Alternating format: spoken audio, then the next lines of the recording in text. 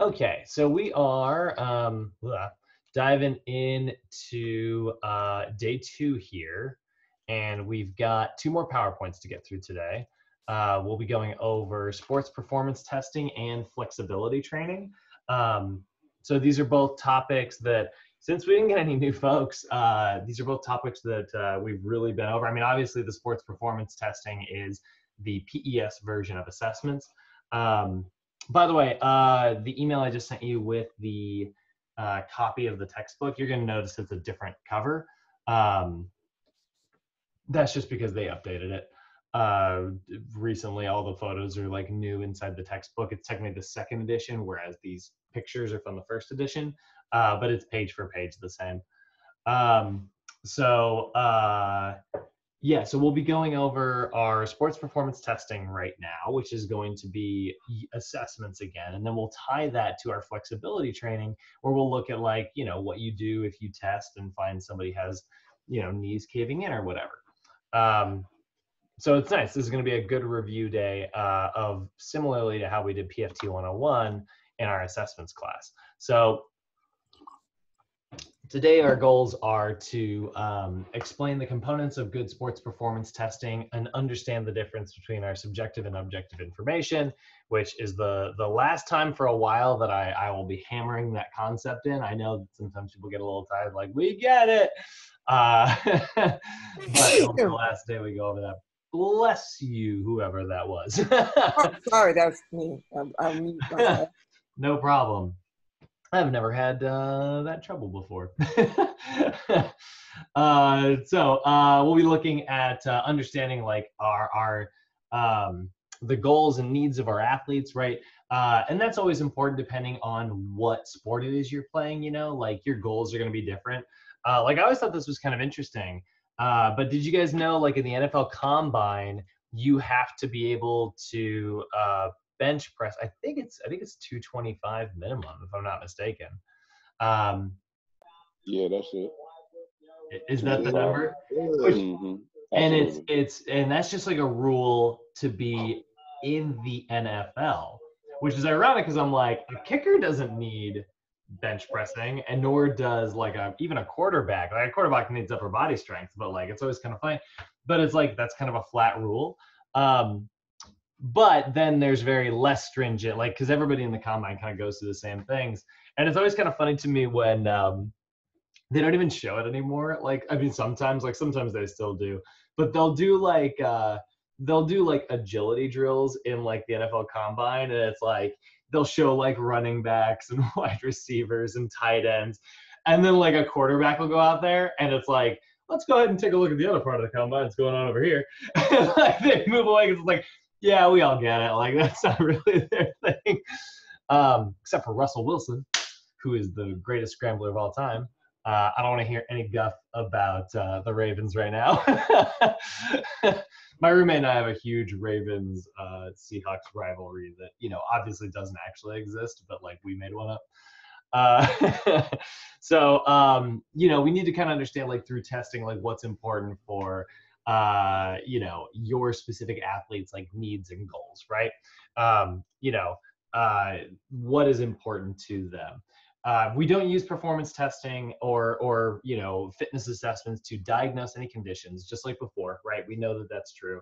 But really we're just trying to get information about somebody's past, present, future, and then we do all of that in order to kind of come up with an individualized program for our athlete. Like for instance, let's say it's the beginning of a season and you are coaching a soccer team of some type, right? Like maybe you're doing an after school program and you're playing soccer with your kids.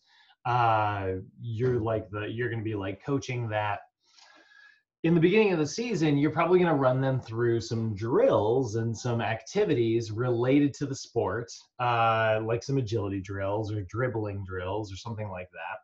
And you're going to see like which kids are, knocking it out in 10 seconds versus the ones who are really kind of struggling. Like if you were to put me through a soccer agility course and I have to like run it, it's going to go fairly well. But then if you make me run it again where I have to dribble a soccer drill while going through some type of agility course, I mean, I can't do that at all. Like, I kick it way too hard. It goes flying, right?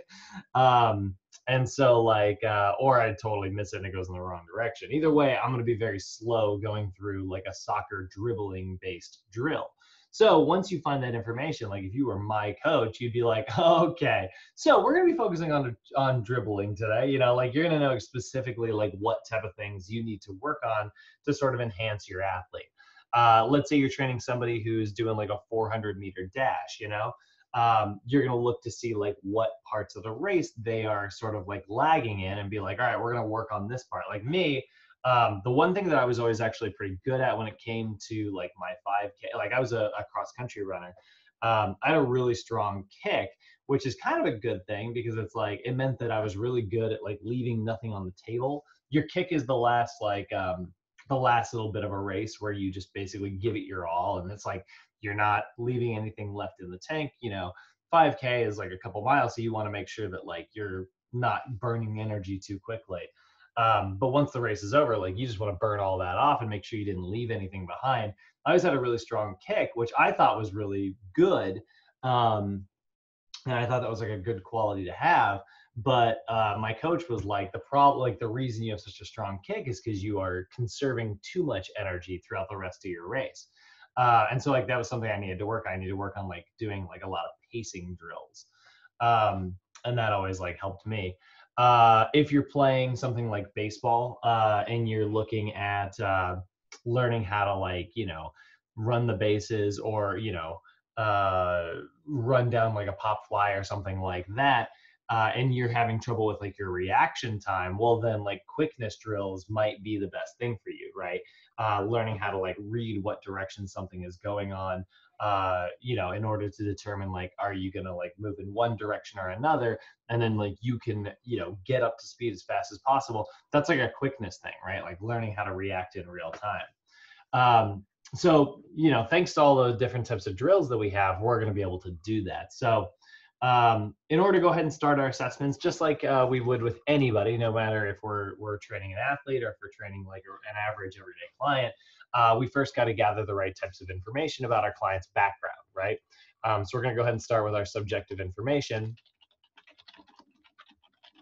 Right, info that cannot be measured, right? And this will help us determine the readiness for activity and a general background on our client's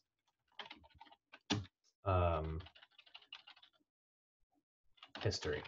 Yeah. So we're gonna use the PAR-Q for this, right? We still are going to use this with even our sports athletes. I know it's like sometimes people are like, well, aren't they athletic? I mean, what are the odds of them having cardiovascular issues? And it's like, well, the odds are low, but the whole point of the PAR-Q is to make sure that we don't get the pantsuit off of us. So like whether the risk is low or not, we definitely want to ask this before we get started. So again, it's going to be questions like, has your doctor ever said that you have a cardiovascular condition? You know, is there ever a time where like your doctor, you know, physical activity was not recommended by your doctor? By the way, when you look at like certain physical like testing protocols, you know, each like area of athletics is going to have specific like rules and regulations, and I'm sure they test for it in the NFL as well. But I know in particular, there's a kind of an interesting story. Have you guys ever heard of Marfan's syndrome? It is an interesting connective tissue disorder. It's a genetic disorder that people are born with. Sometimes it's very noticeable, but sometimes it's not. And if you take a look, what it'll actually kind of look like, here's like an example that's like obviously extremely easy to kind of spot.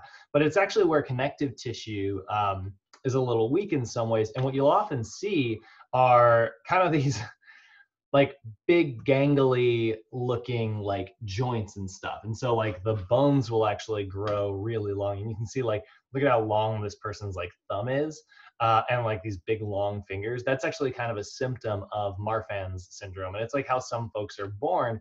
Some people just go their whole lives without really like realizing that this is something they deal with. Um, and you know, they actually are very, very athletic. The NBA tests for this in particular, because obviously very long, like very tall individuals, right?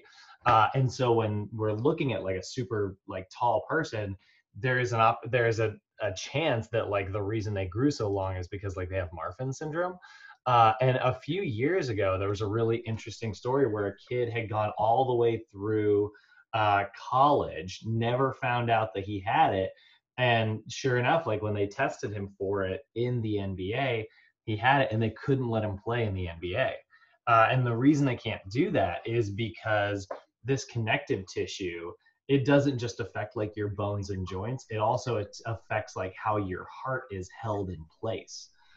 So if you get jostled really hard, you could literally like your heart could fall into your stomach, you know? And so like it's a really like dangerous condition if you're playing like pro sports. So they can't let anybody in who had that. And I'm trying to remember like what happened to this kid. Do you remember hearing this story, Maggie? Brad, they do that for boxing too because of the arm reach, the reach. So they test their arm length, and if you know they're longer than their body, then they have to go get tested for this syndrome, and they can't fight. Oh, sure enough. That makes sense. That definitely makes sense in to somebody who's actually playing in like a boxing sport as well.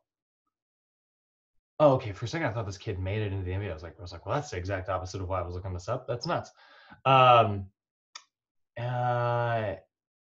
Yeah. So it was the 2014 NBA draft, and it was really cool. Like he got like a ceremonial pick in the NBA. This is the reason I like remember the story is because like he got to go to the NBA draft and they still like honorarily like drafted him into and I was like, oh, that's so cool. And I remember just being like a little emotional. Like I was like, oh man, like he didn't get to play, but at least the NBA is like recognizing that he was like an awesome center. Like, but that's kind of an interesting like thing. That's not obviously on the PAR-Q, right? It's like, do you have Marfan syndrome? But remember, like, no matter if it's an athlete or what, this is why we're testing for stuff like this, right? It's in order to keep ourselves safe. And the client, which is arguably more important. So physical activity readiness questionnaire. This is going to determine if the client is ready to engage in physical activity. Right. Then also part of our subjective information, we have got our general/medical history questionnaire. So the general and medical history questionnaire are just going to be questions related to a client's medical history. A client's medical history, background, but also things like their hobbies. Like it's a general questionnaire as well, and hobbies or interests, right? That is important as well. So when we're looking at that, you know, like this is going to provide information about like past injuries, right? Which is obviously very specific to sports. It happens all the time, right? So it's going to be helpful in gathering information about past injuries or surgeries, right? That's a really big thing that we're looking at as well. And so like, again, if you're trying to like test an athlete who has had like a history of like, it's like, let's talk about like any general and medical history problems that you've had. Have you ever had like ankle problems? Like, yeah, I sprained my ankle. I've had a history of ankle sprains on my right ankle pretty consistently. And actually had to have surgery a couple of years ago for it. And it's like, wow, okay, so it's like ankle sprains are a very, very, very common thing, right, for this specific individual. So now we got to kind of make that gives us an idea of like, well, let's take a look at this person's posture and sort of determine like what's going on that might be causing, like what's the root cause here? Like, do they have a habit of standing a specific way, which is creating overactive / underactive muscles, which is leading to this problem? Like what is, you know, causing their ankle sprains? Is it that they just have a bum ankle, or is it the fact that like maybe they have severe pronation happening? You know, now we kind of know what to look for. So that's going to be a big one as well. We also know that like glute weakness on that same side is very, very common. And then we've got all of our objective information again, all the various types of performance assessments or, you know, postural assessments that we're going to look at. So objective information is all of the information that can be measured, right? So, oh, this is weird. That's not accurate. This is not objective information, but your medical history, such as like your conditions, is part of this as well. So like comorbidities, health conditions, or chronic health conditions.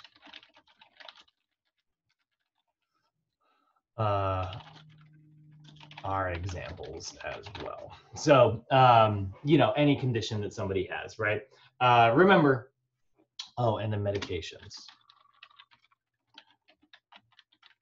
Medications do also fall under the subjective information because, yeah, like we might be able to measure like how much medicine somebody takes, you know, like let's say somebody's on a medication to lower their blood pressure, right? Let's say they're on like a beta blocker. And, you know, we know how to measure, we can slap a number on like how much of that medication they're taking, but we can't really measure objectively. We can't really measure how much it's directly affecting them, right? You know, I know that like me, I'm super sensitive to certain types of medication. Like I've only had prescription painkiller one time in my life. And like I hated it because I could not function at all on it. I mean, like I was on like a pretty low dosage and it knocked me out. And so like certain people are going to be affected by that differently, you know? My mom's the exact opposite. She like doesn't do anything for her. So again, objective information, that is going to be our objective measurable data, right? So there's a big sort of like the three most common that we're going to primarily talk about for sports specific training are going to be things like our physiologic assessments, our postural assessments, and of course, performance assessments, right? So looking at our physiologic assessments, right?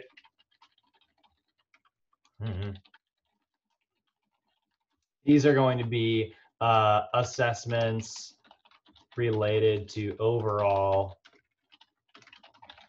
health information. Good examples are like heart rate,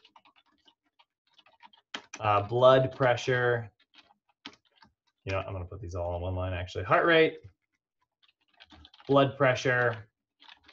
They're putting circumference and BMI on here. That's half accurate. I mean, like your regular book doesn't categorize them that way.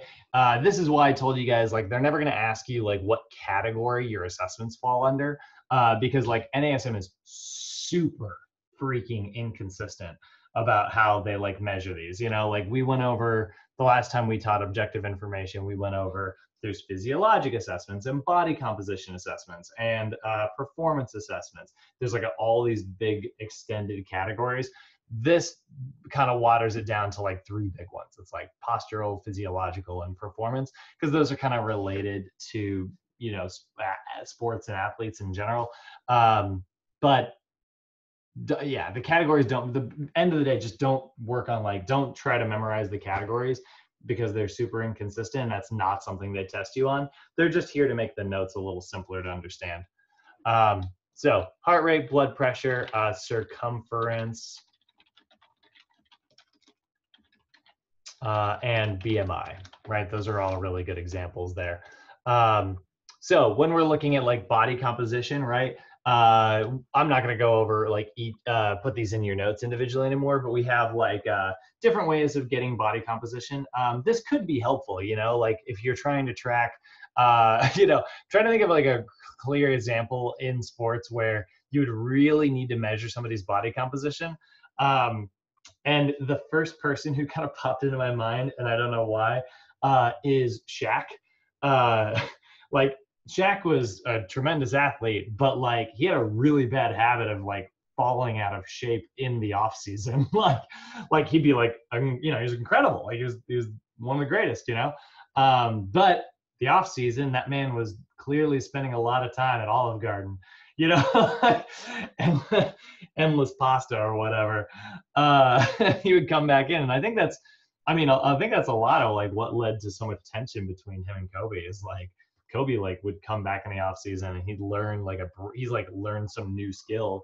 Shaq would come back in the off season like, you know, quite a few pounds heavier, and you'd watch him like lean out over the course of the season. Well, you know, if you're tracking that kind of stuff because maybe you're the coach, like it's probably important to know a little bit about like those body fat testing.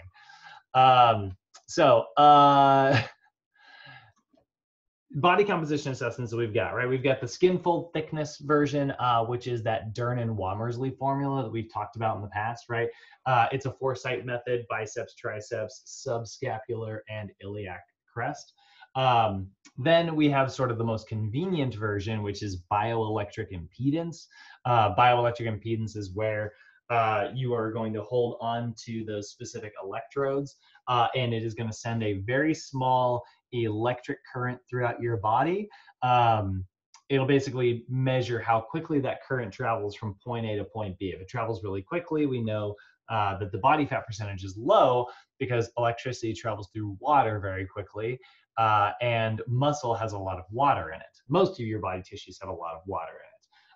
But if the signal travels really slowly, we know that the signal is being impeded because there's a lot of other not water-based tissue that it has to travel through, AKA body fat, right? Body fat is mostly made up of lipids, so it has a very low water quality. So depending on how fast that signal travels, the body fat tester can estimate your body fat percentage. And they're pretty good nowadays. Like the tech is actually pretty decent. Everybody's probably used one of these before. This is kind of interesting. I'm only pulling this up because it's kind of funny. Omron is a company that makes like a lot of like, you know, health related testing and stuff. But like, let's take a look at Omron Body Fat Analyzer. Take a look at this. $375 on eBay right now, which is crazy because these things were literally $25 for like a long time, but I think they were discontinued. And like, I actually had a student just recently who, what is this? 12. That's like a game remote, like a gamer's. This thing, doesn't it though? Yeah. Yeah, Have you ever used one of these? You've never like experienced? No. Oh, we have 2 of them at Sochi. Yeah, they're literally $25. Like they were nothing. I used to have one until it got stolen out of my car. And I wish I still did because I'd slap that thing up on eBay, man. Like, I can get body fat testers elsewhere easily. But look at these, dude. They're like $100 now. How weird is that? That's crazy. I used to have like the one that says $375, and I think I bought it for $20. Yeah. I think they're just so crazy. Continued, and now the whole world kind of freaked out. But you know, here's the real reason I bring this up. You know what's really weird about this? So this is by a company called Omron, right? And they make other stuff too. They make like blood pressure testers, and apparently they must also make gates to front doors or front lawns for houses, because my like gate, I was walking into my new apartment and I looked and there's a sticker and it was Omron, and I was like, what? Like Omron gate sensor. Yeah. I was like, I was meant to live in this apartment. Yep, sure enough, there it is. And it's the same company. Like that's the same font. It must have to do with like just the electronics, probably. Yeah, I guess so. But I was Yeah. like, I told my roommates, I was like, guys, I was like, this is the same people that make the body fat testers. And they were like, we don't care. And I was like, okay, well, I'll tell my class. They'll find it interesting. We care. We care. Right, yeah, man, it's cool. I'm a trainer and I moved into a place that has an Omron gate. Cool. So anyway, that's sort of a very common, very convenient version. I think the reason it's probably just going out, there's probably just more stiff competition out there nowadays. Body fat scales have become so much better in the last few years that I'm sure that's the reason like Omron probably discontinued their body fat testers. The technology's just gotten so good nowadays that like gyms will often have like a small scale and they'll have you step onto it, and usually has like a handle thing so you get more points of contact and makes it a little more accurate. Nowadays there's so much of that stuff. I think they're just being pushed out of business. So I think that's the main reason why we're seeing that.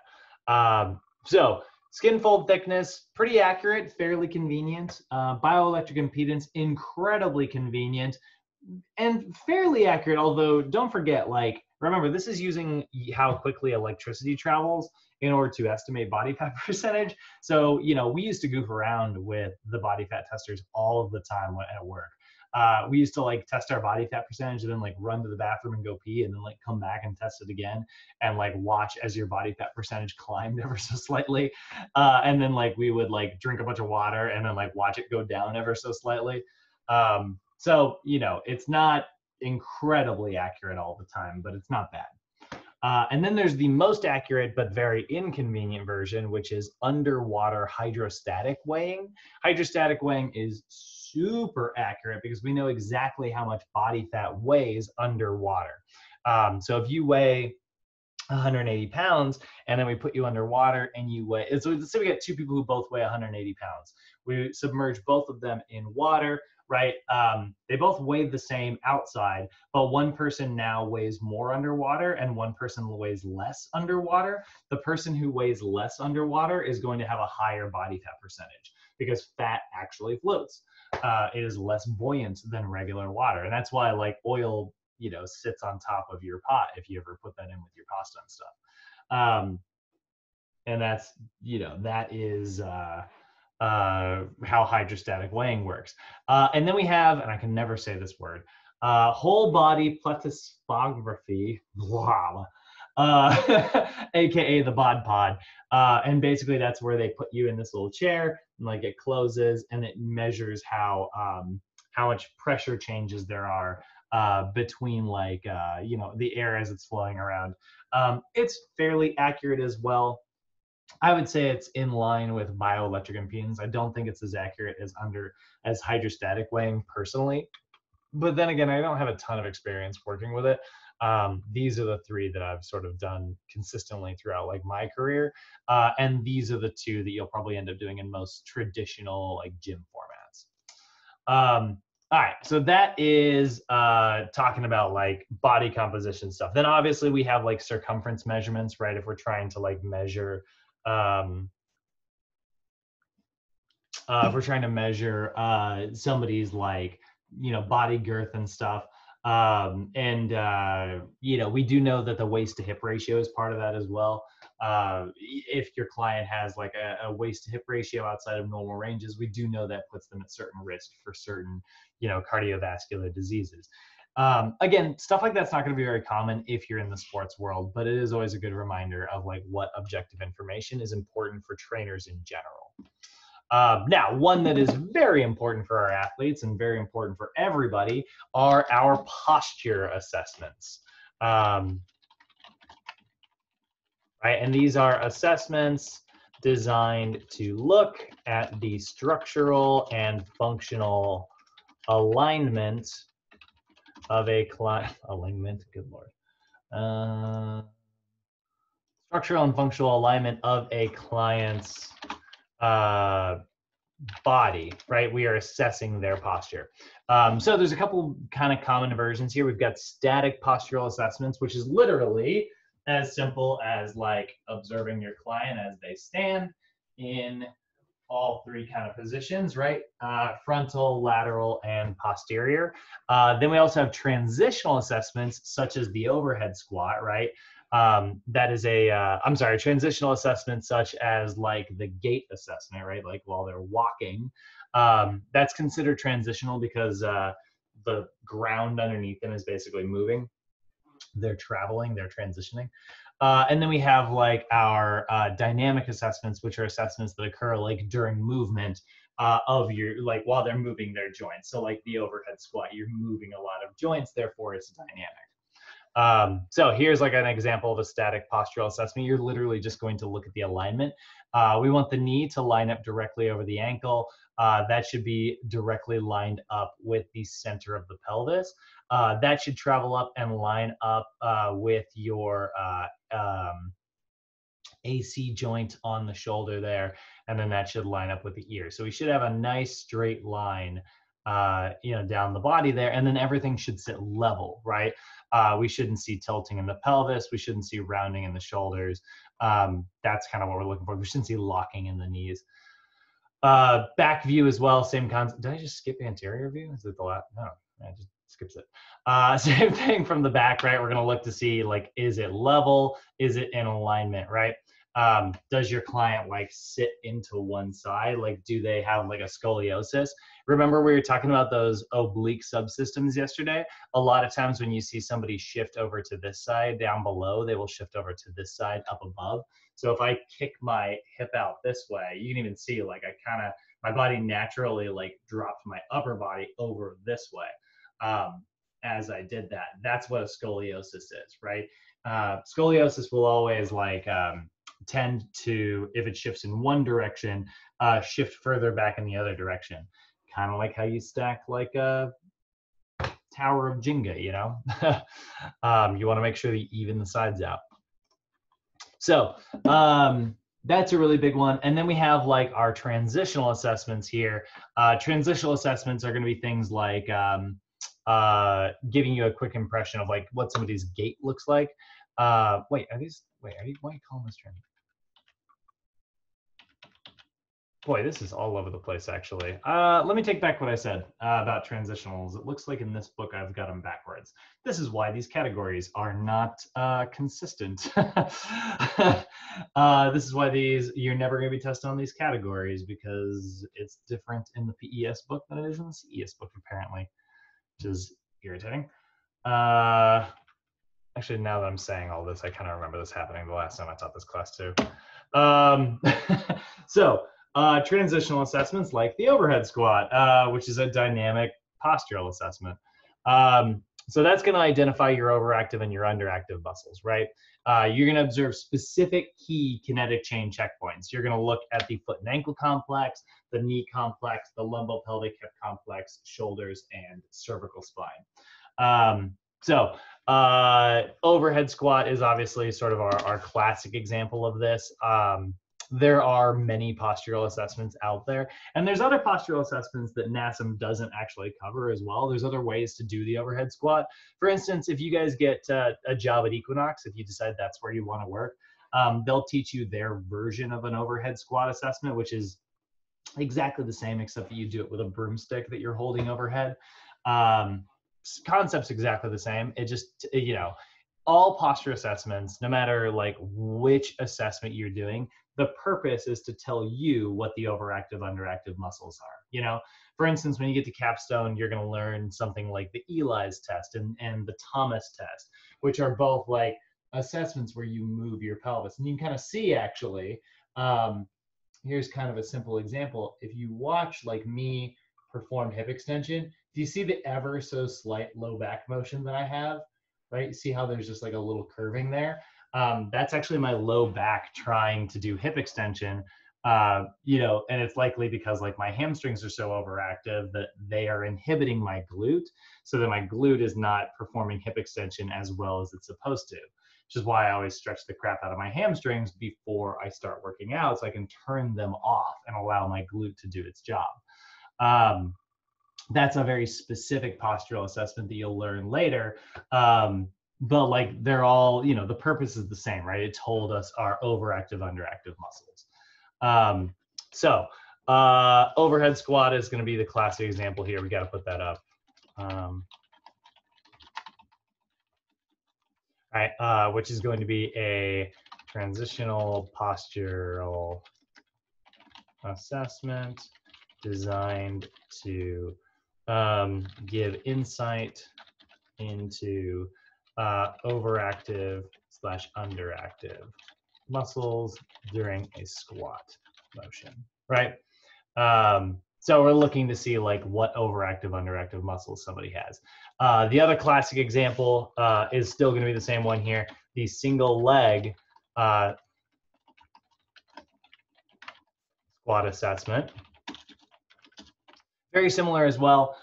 This is going to be designed, this is going to be a transitional postural assessment designed to give insight into ankle proprioception and core strength, as well as like posture, right? So like when you do the single leg, like let's say they did the overhead squat and it looked really good, right?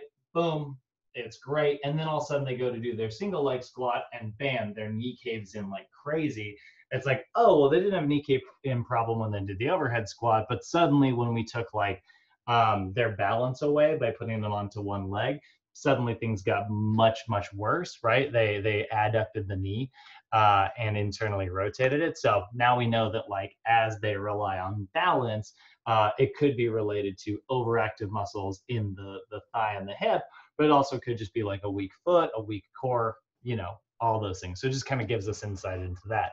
And then we got the push-pull assessment here.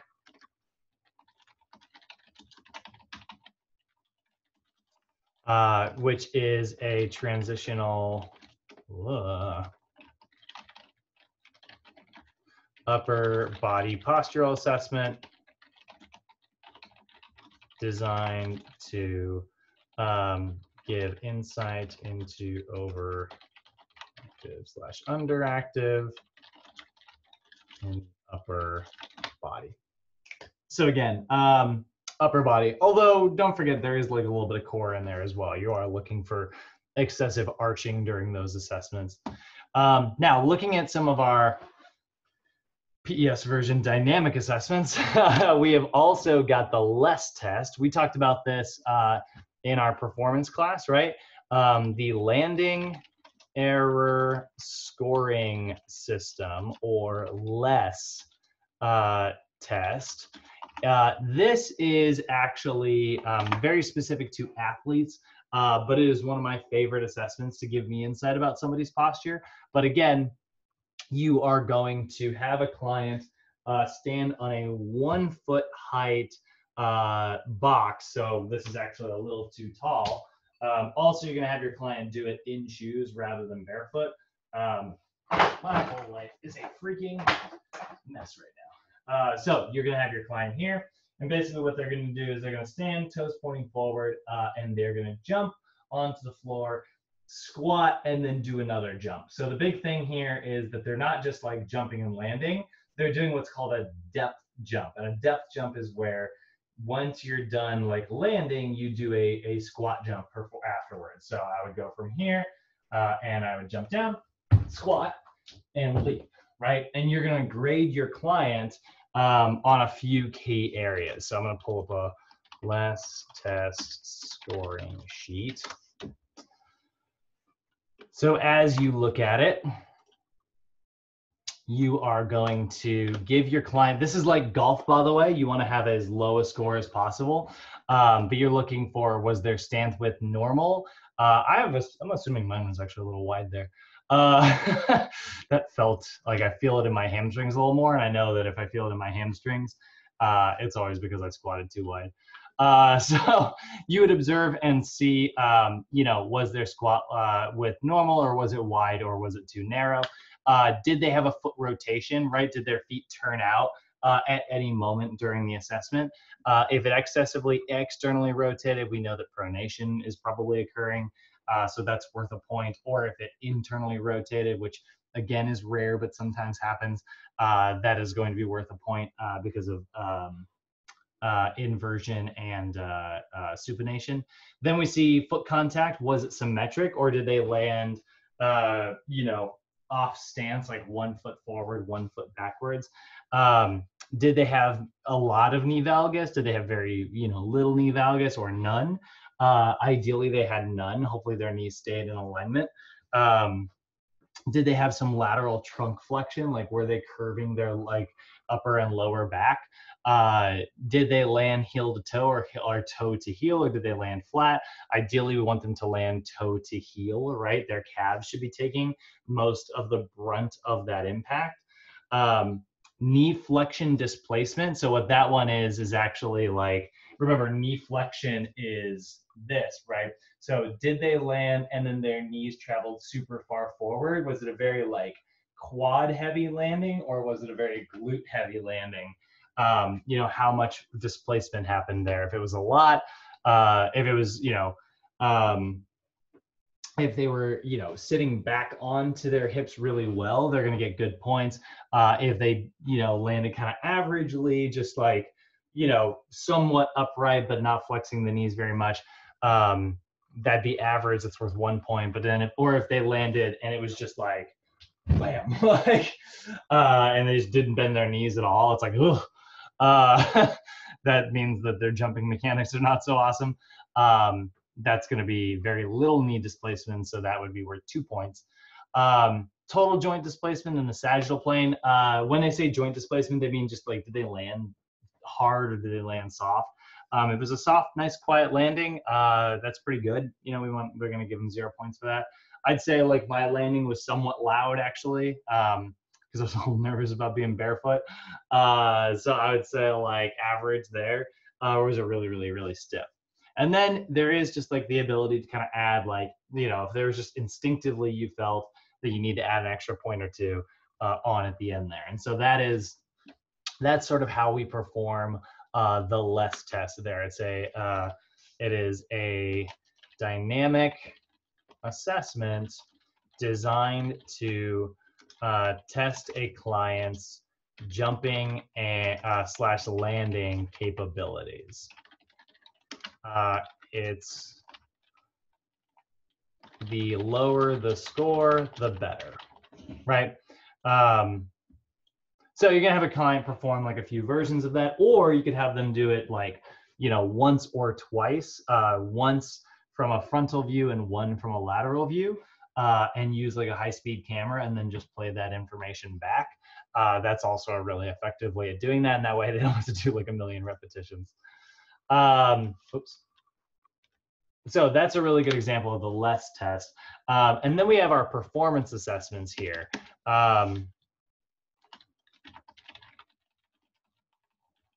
Which are obviously a big part of like the sports field, right? Performance assessments, are really a big focus. This is where we're looking for somebody's stabilization, strength, and power, right? We're looking at like what type of athlete they are good with. We're also going to assess the things like their speed, agility, and quickness, as well as just overall conditioning. So these are 3 kind of main areas we're seeing here, right? Stability, strength, and power. That would be like, honestly, like the overhead squat is actually a good example of a stability test, but stability would be more like assessing for someone's balance during an activity, right? So for instance, like if you were doing like a Davies test, right? That's an upper body agility assessment because it's very transitional, but you're testing for shoulder stability, right? Then there's things like the 1 rep max bench assessment, right?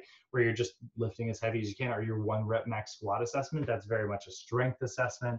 Then we have power assessments, such as like the medicine ball soccer throw assessment, which is as simple as it sounds. You stand on a line, hold a medicine ball in your hand for about 10% of your body weight, and you're going to throw it as far as you can and assess how far it travels. That's actually, do I have any military folks in the call? They're changing the Army fitness assessment. Like it used to be kind of just that classic, what was it? I think it was push-ups,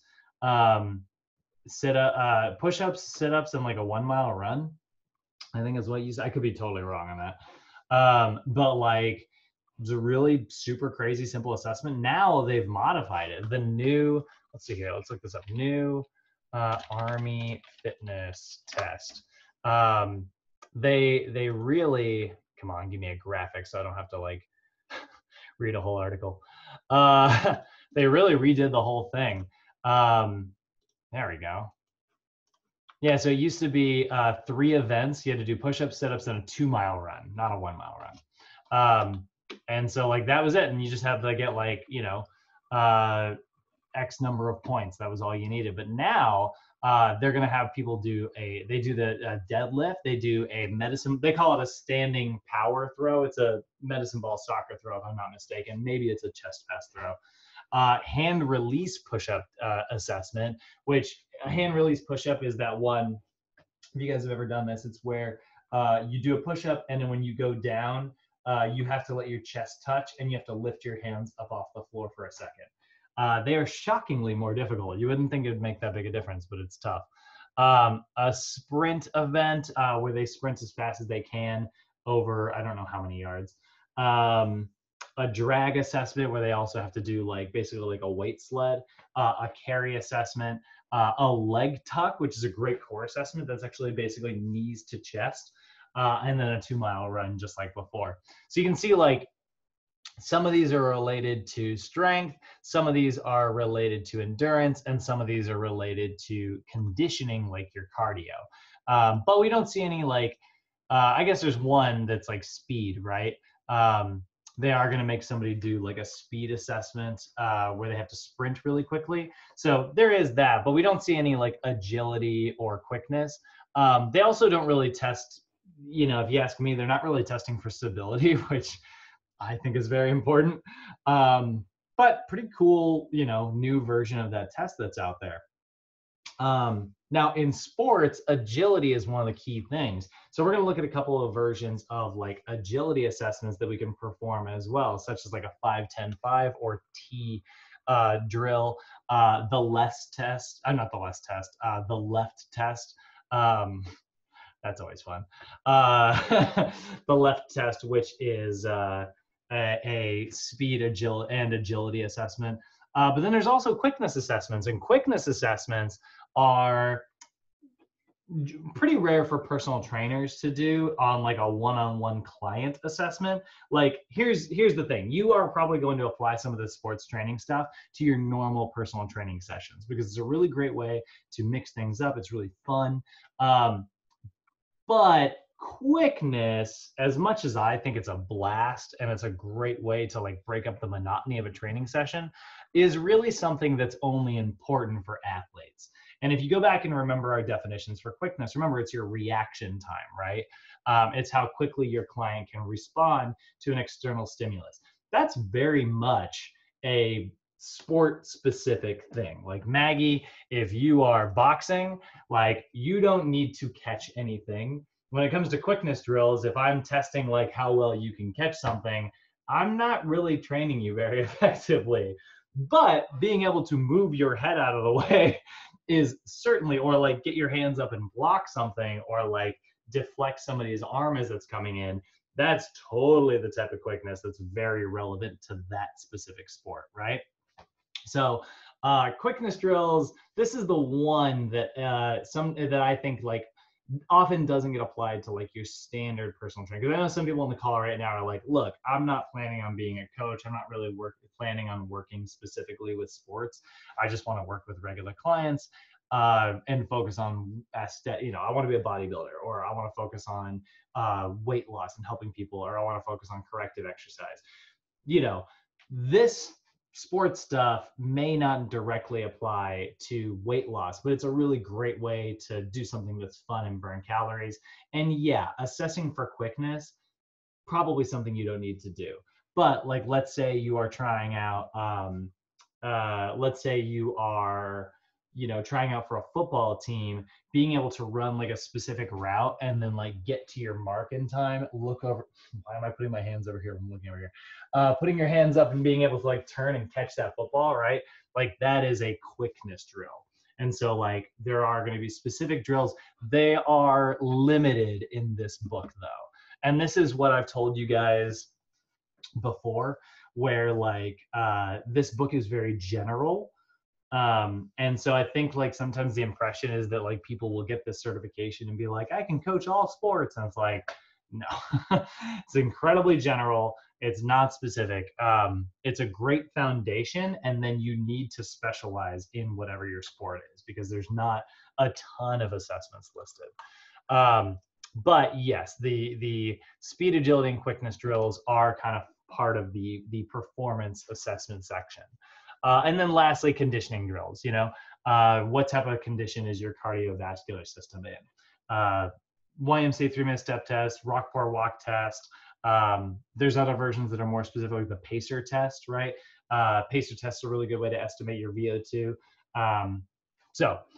Performance assessments are assessments related to the overall performance related to a specific event, such as stability, strength, power, speed, agility, quickness, or conditioning, right? Here are some really interesting ones that are in your book here that I don't really have pictures of, but a really good one was called the double leg lowering test, which is a core strength assessment. It's a pretty cool one. It's actually where I think we showed it in our last class, where you inflate a blood pressure cuff underneath somebody's low back, and then they raise their legs up. And as they lower their legs, there's going to be a moment where all of a sudden they push with their low back onto that blood pressure cuff, and you'll notice the pressure spike. The moment that happens, you're going to measure the angle at which like their legs are at. The lower the angle, the greater the core strength they have. And so, well, I guess technically the higher the angle, if you're measuring angles, this would be 180, which would be a much higher number, and this would be 90. But like you're going to measure like the lower their legs were able to drop closer to the ground, the greater their core strength is going to be. There's also the Sorensen erector spinae test, where you actually have a client lay on their stomach, and then they're going to lift with their upper back, and they're going to hold that isometrically for as long as possible, and then slowly you'll see them like fall back down. That's testing like how strong their low back is, which is important, right? That's, by the way, that's like my kryptonite test. That is an assessment that I perform very poorly on. Low back rounding, weak erector spinae. Then we also have like the single leg star excursion test. That is that lower extremity balance test, right? They're reaching out as far as they can in all directions, right? That's a performance assessment. And then you have your Davies test, right? Those are all really good examples of stability assessments, right? We're testing core strength, we're testing upper body stabilization. Really good examples there. And like I said, these are all in your book. Let me just show you so you can actually see what I'm talking about here. This is the PDF I just sent you guys, and this is what your book will look like. Sort of. Actually, your book, there's a weird thing. Tell you what, I'll actually not reveal what it is, and you guys tell me what the difference between this PDF is versus your real textbook. I'll give you, it is the cover here. There's something slightly different about the cover. Where are we at? That's chapter 2, chapter 3.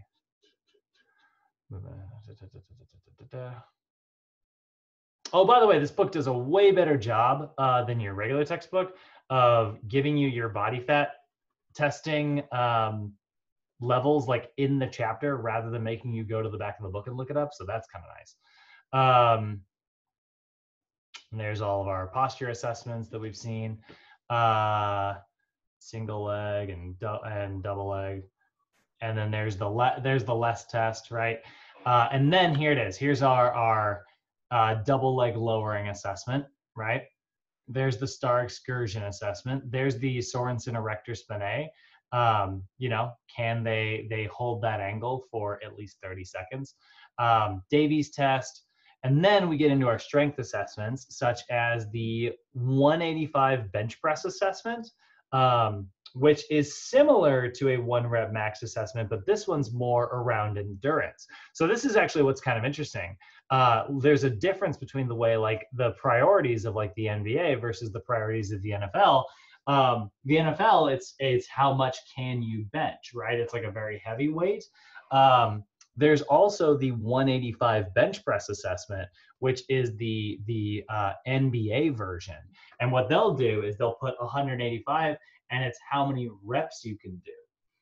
So your 1-rep max isn't important. It's just, can you lift this minimum amount, and do you have good endurance? Because if you've got somebody who's going to be keeping their arms up for trying to block somebody for an entire game, you better have upper body endurance. So that's kind of a fun one. Squats, pull-ups, push-up assessments, all of those are related to strength, right? Then we have power assessments. These are kind of fun. So strength assessments here, push-ups, pull-ups.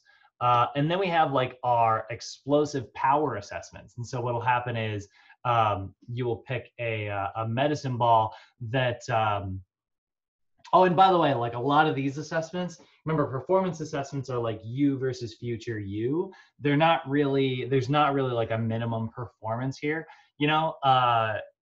unless there are some categorized by your specific sport, like there are like specific tables where they're like, we consider this a good score, that's a bad score, right?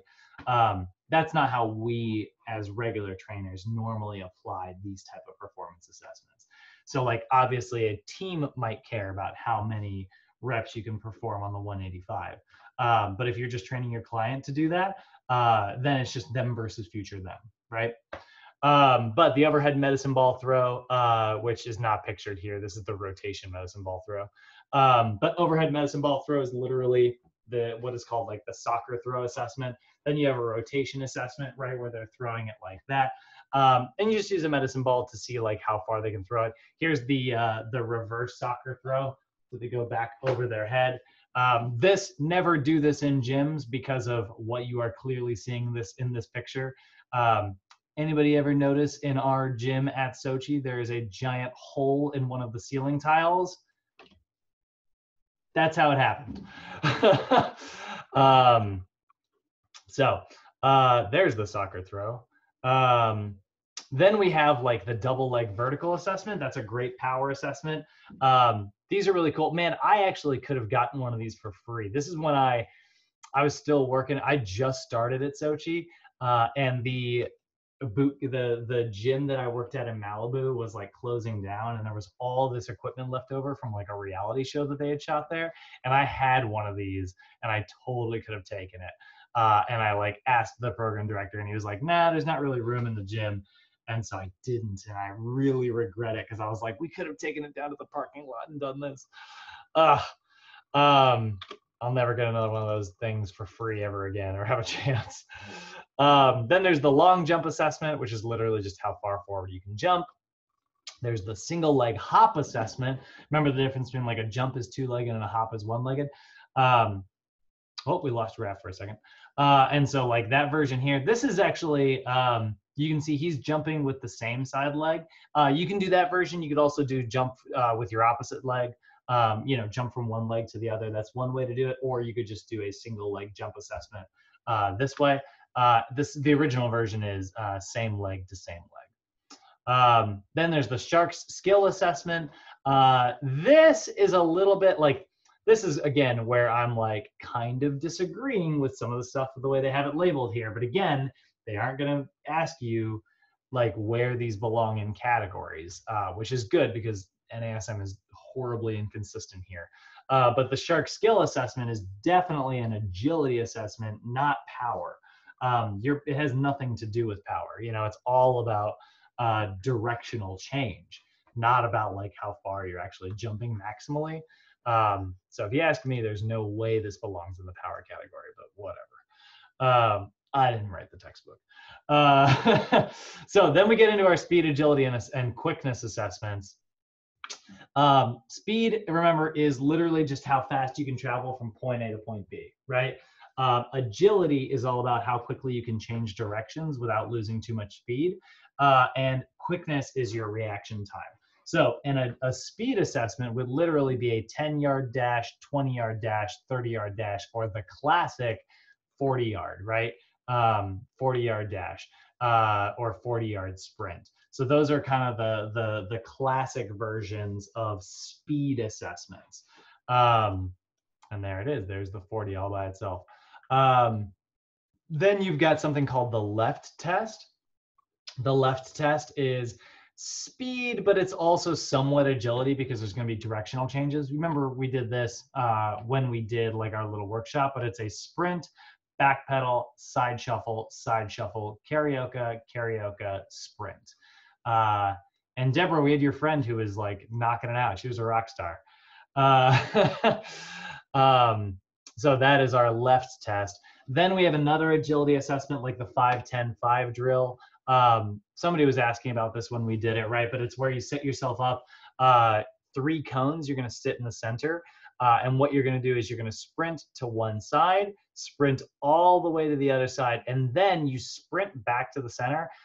You do need to touch these 2 cones. You need to start with your hand on the center cone, sprint, touch this cone, sprint, touch this cone.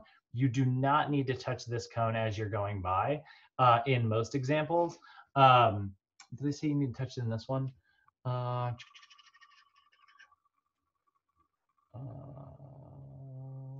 have to look at the wrong assessment. That's realized.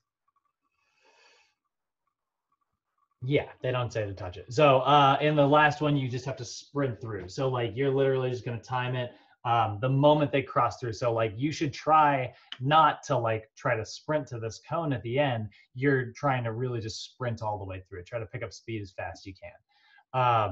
Actually, we'll pull up a picture of the 5-10-5 because this is such a cool drill. How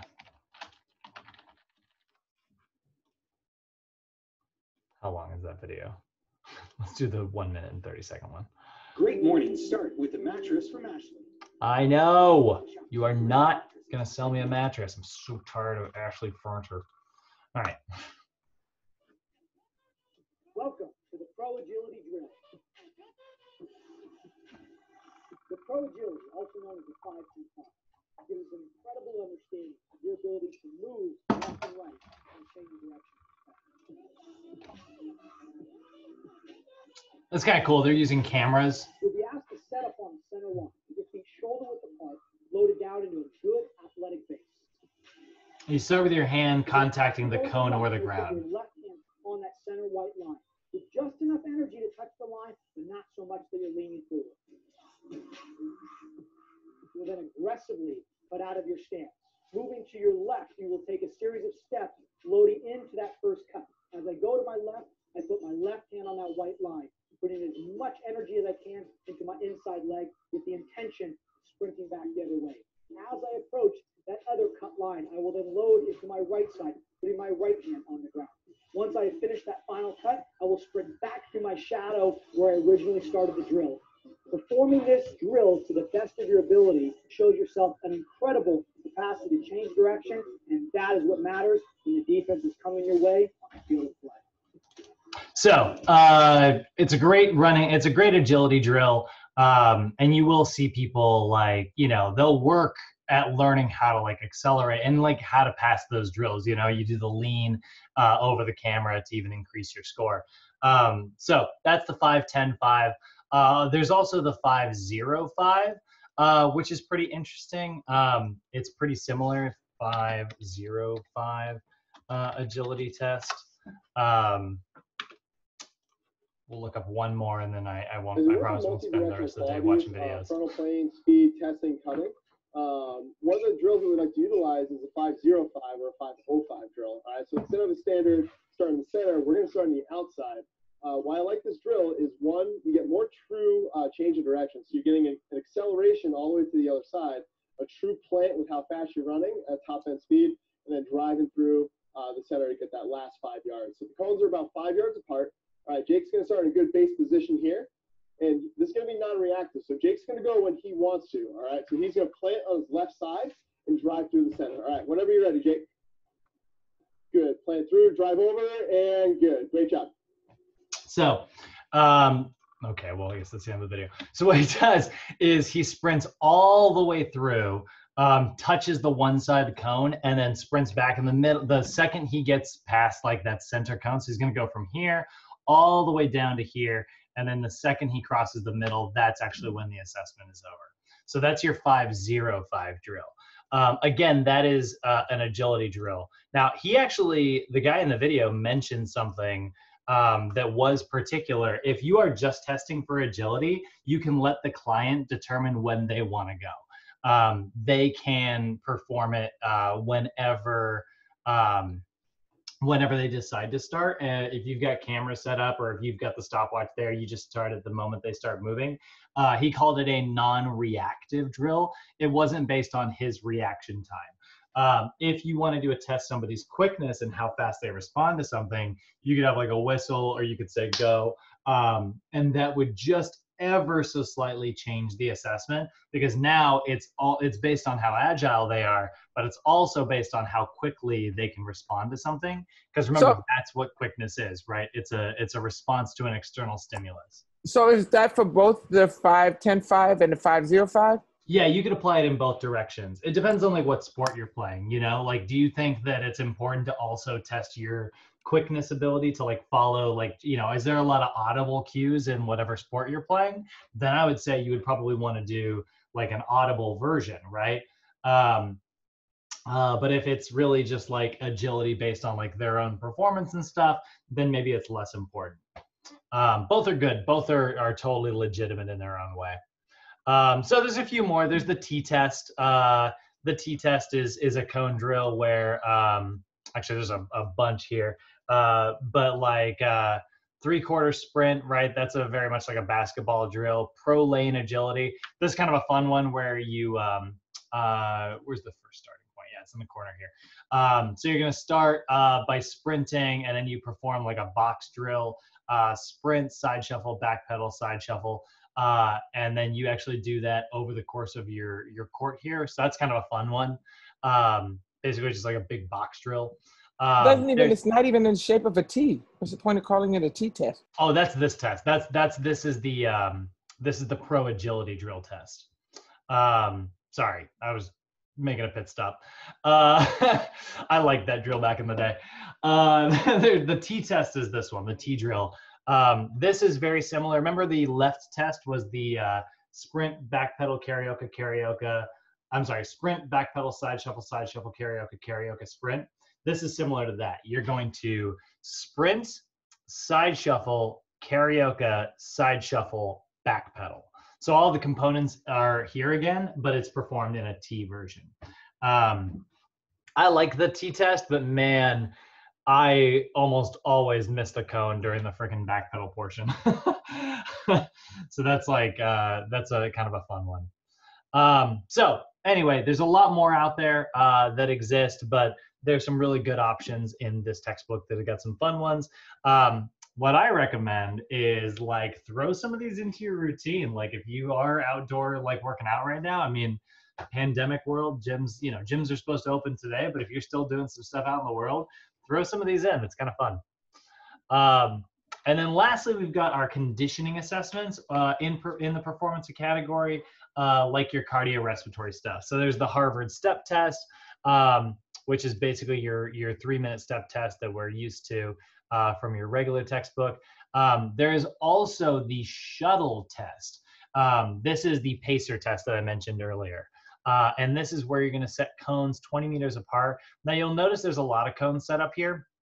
They're just showing that because you could actually do this assessment with a bunch of athletes all at once. This is a classic cardio assessment that you can do with a ton of people simultaneously. Because their score is just based on whatever round they make it to. And so what you do is you've got it 20 meters apart, and somebody is going to, you play this specific track. This will be the last video I show today. Pacer test audio. I won't play the whole thing, but. So you want to sell your knowledge online? We were ad-free and then I triggered it.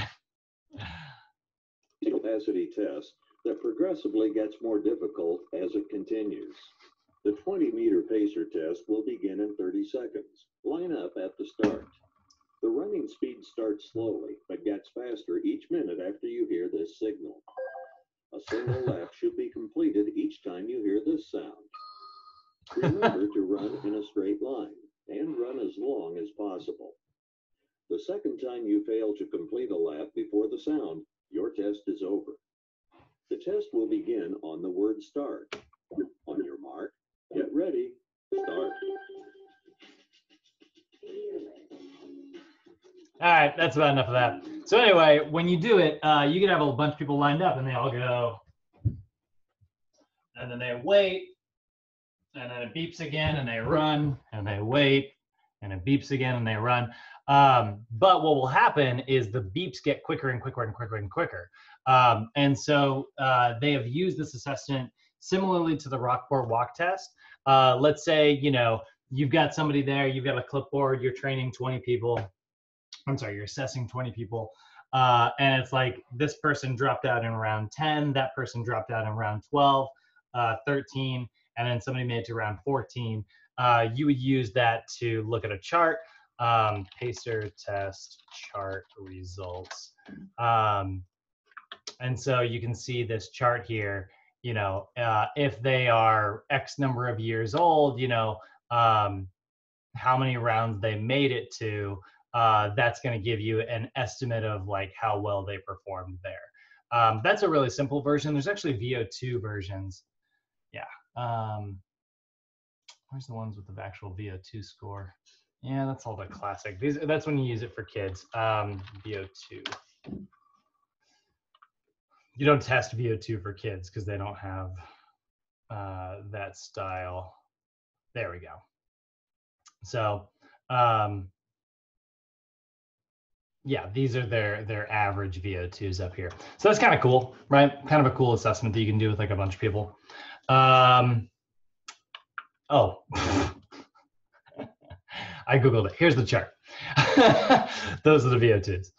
All right, then you have a 1 mile run, you know, how quickly they performed a 1 mile performance assessment. So those are all of our kind of main categories there. Did that make sense to everybody in terms of like, you start to see how like this could apply to specific athletes? By the way, you don't need to do all of these assessments. Like that's not the goal here. I mean, you could know literally everything there is to know about somebody if you were to assess them for like 8 hours, you know? But the goal here is really to pick the ones that are you feel are most important to your specific sport. And I'll actually give you an example of that right here. I'm gonna skip all the way down to the back of this book. One of the coolest things about this textbook is it actually has some really good common coaching programs in the back. So I'm just gonna start with the first one, which I'm sure is football, because it's, you know, oh no, the first one's baseball. So sport-specific programs, right? So it'll have a little bit of information about the sport. So the demands of the sport for specific special positions like general versus pitchers and catchers, who obviously are a little different. And then here you can see what suggested assessments are important for baseball according to NASA. Overhead, single leg, Harvard step test, the double leg vertical jump, the rotation medicine ball throw, and then their timed assessments are going to be like home to first base, home to second base, home to third, infield home run. The left test is going to be a good one. The shuttle test, the 300-yard shuttle test, the 1 mile run, Davies test, squats and pull-ups. So that's what we care about. You don't see the 185 bench press assessment on here, but not that that's not a good assessment. It's just not very specific to something like baseball. Then there's some pre-written programs. So I'm going to skip past those. I will stop for just a pit stop right here, though. Here's an example of like what the in-season training might look like. So you would basically stay in corrective exercise, stabilization, and occasionally strength endurance. Baseball is one of the only examples of a sport where you actually do still kind of train for strength mid-season. And the only reason for that is because freaking baseball season is 1,000,000 years long. So you want to make sure that you kind of don't miss out on that. Basketball, take a look. You're going to see the suggested assessments are a little bit different. Overhead and single leg is still the same. Harvard step test is going to be a little more applicable.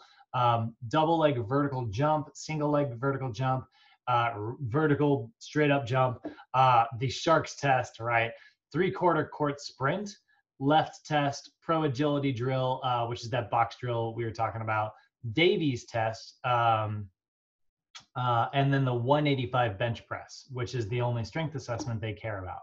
So, you know, each sport's going to have some different assessments that are sort of most applicable to it. But at the end of the day, you are really just assessing your client, their current condition versus, like, you know, their future condition. Any questions on that, guys? Questions, comments, concerns? All right, sounds good, Mr. Roboto. You're coming out very, very interesting sounding right now, Frankie. Sounds like an alien. Yeah, right. What are you talking about? It's I can't I don't know. I can't replicate it. So I don't know how to do it. I'm solid for now. Oh, don't even sweat it. All right, so let's go ahead and look at our second PowerPoint here. This will move very quickly because it is all the basic flexibility assessments or flexibility stuff we've talked about in the past. So this is going to be chapter 4, flexibility training for performance enhancement. There's no way I'm going to be able to fit that in a YouTube title. Thinking about my future. Okay. All right. Go in there. Bullet pointed. Okay. So we know that flexibility is obviously a really important part of training any client, but particularly athletes, right? Oh, gotcha. No problem, Frankie. We'll see you tomorrow. We won't. We'll see you Monday. So we need to be able to explain how muscle imbalances affect us. We need to understand the rationale behind flexibility training, which we talked about before, our different flexibility techniques, which is always a primary focus, and how to perform those techniques. So if we really quickly just review like our kinetic chain in general, right? We talk about the kinetic chain being the interconnectivity of the skeletal, nervous, and muscular systems.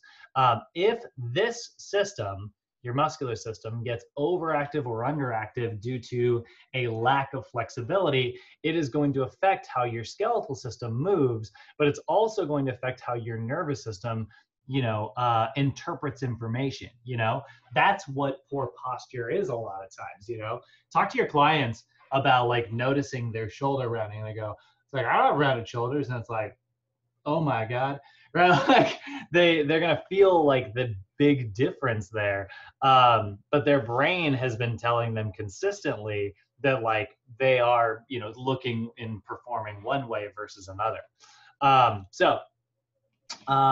We need to be able to kind of identify that. Usually that's the kind of stuff that you identify through posture assessments: overhead squat, single leg squat, pushing and pulling assessments. Those are kind of the 3 main ones that we use. But the idea here is really to learn how to maintain proper flexibility, right? Ideal posture. That is going to reduce your risk of injury and reduce tissue overload. So 3 key concepts that we got to have in terms of like flexibility. We need to understand these effects that it has on the kinetic chain. So effects of altered flexibility on the kinetic chain are going to include these 3 kind of main things. But the first one we are going to see is altered reciprocal inhibition. So remember, I want you to recall, actually, I'll put it in the notes. Actually, yeah, we'll do it this way. So altered reciprocal inhibition is where a tight agonist decreases the neural drive of its functional antagonist. right? So I'll give you an example of that, right? Tight or overactive hip flexors decrease the strength of the gluteus maximus, right? So your glutes literally cannot function properly because your hip flexors are so tight. You're pulling so much in one direction that you're not allowing it to pull in the other. I always like to use fake numbers to kind of highlight this, but like imagine you get on a glute kickback machine at the gym, and you're trying to do like those kickbacks there, right? Imagine you're trying to do that and you put the pin on, I don't know, 100 pounds, right? You're trying to do a 100-pound glute kickback, but you have really overactive hip flexors, which are passively pulling for, we'll say, 10 pounds of force, right? So your glute doesn't need to generate 100 pounds to move that weight. It needs to generate 110 pounds. It's weaker because it's losing tension. You're pulling in the opposite direction. It's like having two teams of people like doing a tug of war, and then one of your guys on your team just leaves, goes to their team and starts pulling in the other direction. It's like, John, what are you doing? You know, that is altered reciprocal inhibition. So I do want you to make sure that you keep this term in your head properly, though. Remember, that's the altered or messed up reciprocal inhibition. Reciprocal inhibition is a normal physiologic process. Is a physiological process whereby when an agonist muscle contracts, the antagonist relaxes. So normal reciprocal inhibition, like what's normally supposed to happen is like, if I want to squeeze my glute, my hip flexor turns off. But if my hip flexor is overactive and it doesn't turn off, now I have altered or effed up reciprocal inhibition, altered reciprocal inhibition instead. So any questions on that one? Everybody pretty clear on that? I know we've kind of been over this, so if I am doing too detailed, just let me know. So then we also have, so what that leads to, right? So now that I can't recruit my glute the way I'm supposed to, now what's going to happen is a synergist muscle is going to kick in and it's going to try to start doing the work. So oftentimes altered reciprocal inhibition will lead to what we call synergistic dominance, right? And this is where synergist muscles actually take over for weak or inhibited prime movers, right? Occurs when a synergist muscle takes over for a weak or inhibited prime mover. So, I mean, that's a half good thing, right? Like, I mean, it's like, it's good that I'm still getting the motion done. Like I'm still, you know, I'm doing my glute kickbacks at the gym. I'm able to perform the movement if I'm trying to show off or something. But I'm definitely not moving the way I'm designed to move. I'm in fact training my nervous system to now use my hamstrings instead of my glutes to perform that motion. So again, my muscular system is now altering not only my skeletal system, because here's the thing, now I'm putting more pressure behind my knee joint, less pressure at the hip joint. My low back is probably arching, which is putting more pressure on my spine. So yeah, I'm affecting my skeletal system like in a very direct way, but in an indirect way, I'm also affecting my nervous system. My nervous system's now learning how to do a glute kickback the wrong way. It's recruiting the wrong muscles. A good example is an inhibited gluteus maximus cannot perform hip extension effectively, so the hamstrings assist by performing hip extension instead, right? So what all that ends up leading to, right? My altered reciprocal inhibition leads to arthrokinetic dysfunction. So one term that I'm surprised I'm not seeing here, that I'm going to put up first before arthrokinetic dysfunction actually, is I'm going to put up relative flexibility. So this often leads to what we call relative flexibility, which is a process by which the body finds the path of least resistance during a functional movement. And the reason I'm putting that there is because you will often see these three things labeled out together, whether it's on your test or whether it's being taught to you. It's like overactive muscle causes altered reciprocal inhibition, which leads to synergistic dominance, which leads to relative flexibility. And that's what leads to arthrokinetic dysfunction, right? So what will happen is like, yeah, you got the job done, but you got it done by doing it the wrong way. It's relative, like you got it done, but you're not really designed to move that way. Yes, you're flexible, but you're not actually flexible. You're not moving the way you're designed to move. So relative flexibility is where your body finds the path of least resistance during a movement. That will often lead to arthrokinetic dysfunction, AKA your bones get messed up. So that is the biomechanical dysfunction in two articular partners, big fancy way of saying joints, that leads to abnormal joint movement or arthro. Actually, we can just leave it at joint movement. That is literally what arthrokinematics is. I hate the word arthrokinematics. It's a word that's longer than the definition. But arthrokinematics is literally joint motion.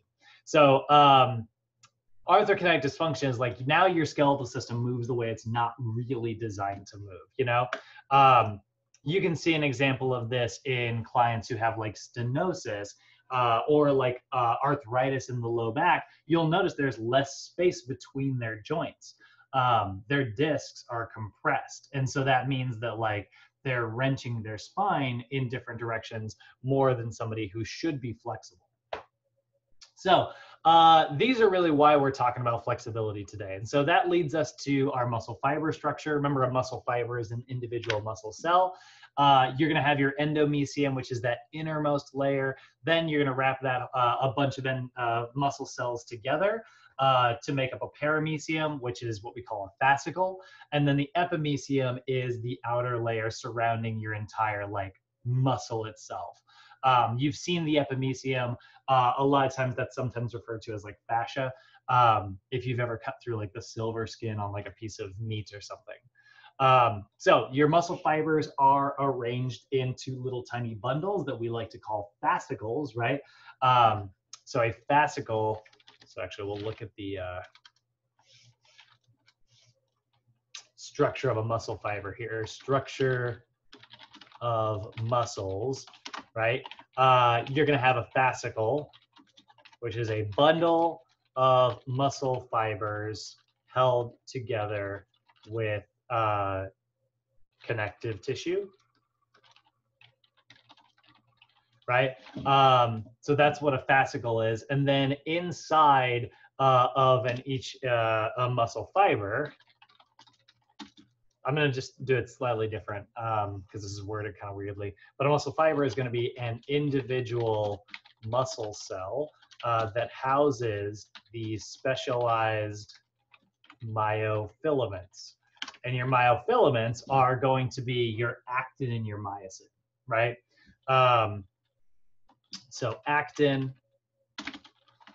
is the thin filament that has binding sites that allow myosin to bind and create muscular contractions. So the thin filament that has all the thin filament has all the binding sites that the little club-like heads want to reach up and grab. That's what creates the sliding action in the sliding filament model. Then we have myosin here, which is the thick filament.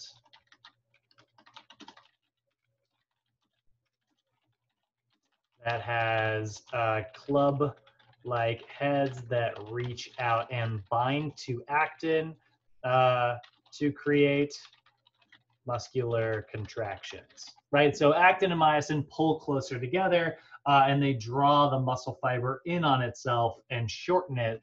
That is happening in thousands of muscle fibers simultaneously, and that's why your muscle goes from being this long to being that long, and that is what we call a concentric contraction. I'm gonna put troponin and tropomyosin up here as well. Troponin and tropomyosin.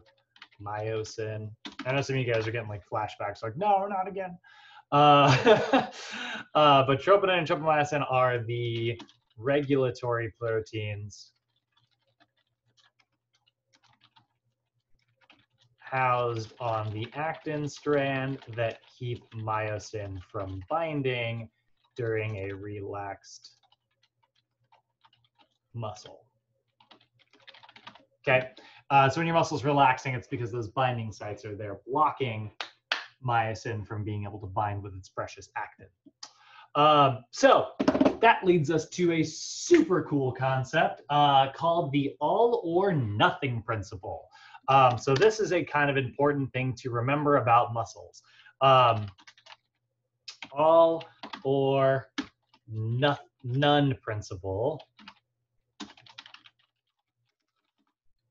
So this is what's kind of cool about your muscles. And this might kind of sound surprising if I haven't been over this yet, but when a muscle fiber contracts, when a muscle fiber contracts, it is stimulated 100% or not at all.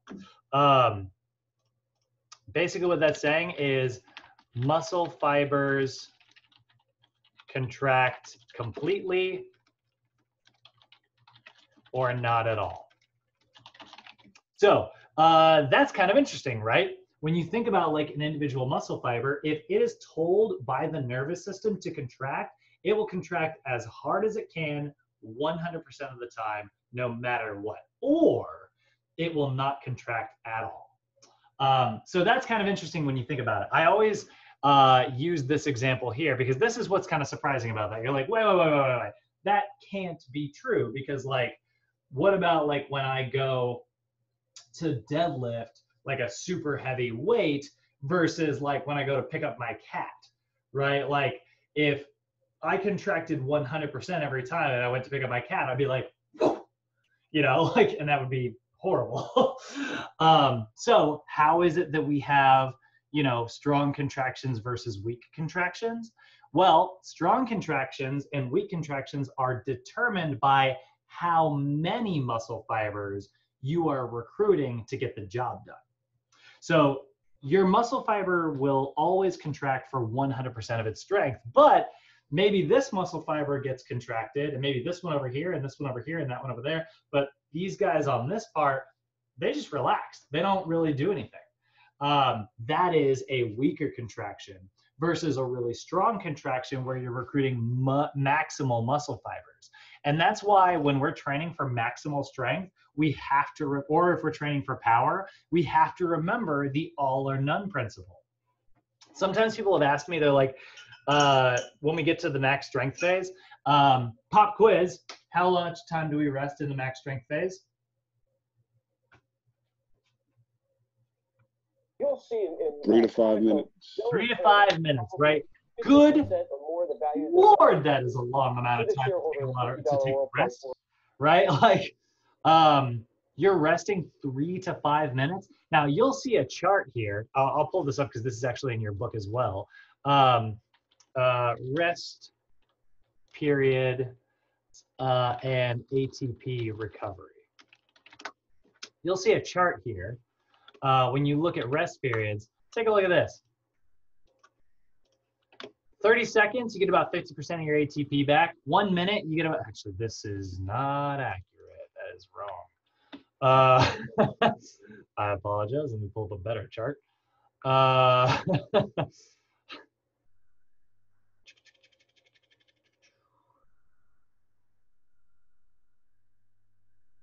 Oh, come on.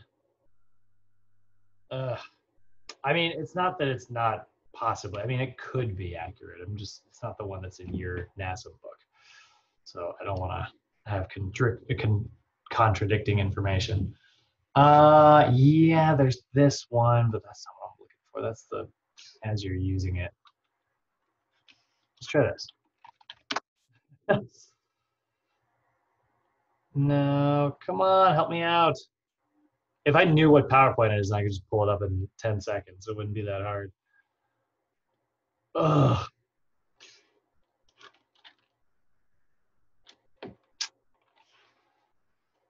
What about this one? Well, not about this one. I haven't closed. ATP recovery. Rest times. Oh, I can't find it. All right. So everybody slap an asterisk into your brain as I pull this up. It's not that this couldn't possibly be accurate. You know, like depending on which certification you're getting, everybody is using different research to kind of highlight things. But we'll go with this just to see it for now because it's going to highlight my point that I'm making. Okay, so in 30 seconds, you're going to recover about 50% of your ATP. That is pretty accurate. 1 minute, according to NASM, is going to put you at 90% recovery, not 75. 90 seconds is about 87%. 2 minutes is about 93. 230 is 97. So kind of we're seeing a big jump between like 1 minute and 230. And then 3 minutes, you got about like 98.5%. So if you have like 98.5% of your ATP recovered at the 3 minute mark, why the heck do you need to rest another full 2 minutes in any scenario? Why do you guys think that might be? I'll give you a hint. We are talking about the all or nothing principle, so it's probably relevant to what we're talking about currently. Why do you guys think we would recover another 2 minutes beyond that? For synchronization and more motor to recruit them as many motor units as possible, and fire protection. There we go. Very good. Yeah. So it's not always just about ATP. Remember, your nervous system is dictating how your muscular system works. So a lot of times we think of recovery, we think about like resting between sets. We always think of like, oh, ATP recovery. That's why I'm resting, so that I can have enough energy to do my next set. But it's also, if I'm training for maximal strength is dictated by how efficient my nervous system recruits my muscle fibers. And part of that is motor unit synchronization. It's about like, you know, like imagine like, go back to the tug of war scenario. You've got like a team of people all pulling, right? Well, what would happen if I were pulling as hard as I can and then I need to redo my grip and I pull as hard as I can, but in that like little half second where I redid my grip, the person behind me, they're pulling as hard as they can. And then when I'm pulling as hard as I can, they reset their grip. We are not synchronized. So what ends up happening is like, we're gonna lose function overall. The amount of strength the power that we're pulling for goes down. But if I'm standing behind the person, if I've got somebody behind me and I'm like, okay, ready? 1, 2, 3, pull. And we both pull as hard as we can, reset our grips at the same time. 1, 2, 3, pull. And we both pull at the same time again. That's going to be a much, much, much more powerful contraction because I'm giving it my all at the same time my teammate is giving it their all. We're not losing synchronization. So if that's how your muscle fibers work, they need to be synchronized to be as efficient as possible to lift super heavily. You need to make sure that you're also giving your brain time to turn those neurons off in between sets. It's not always about ATP recovery. It's also about resetting the system so that you can train for maximal strength every single set.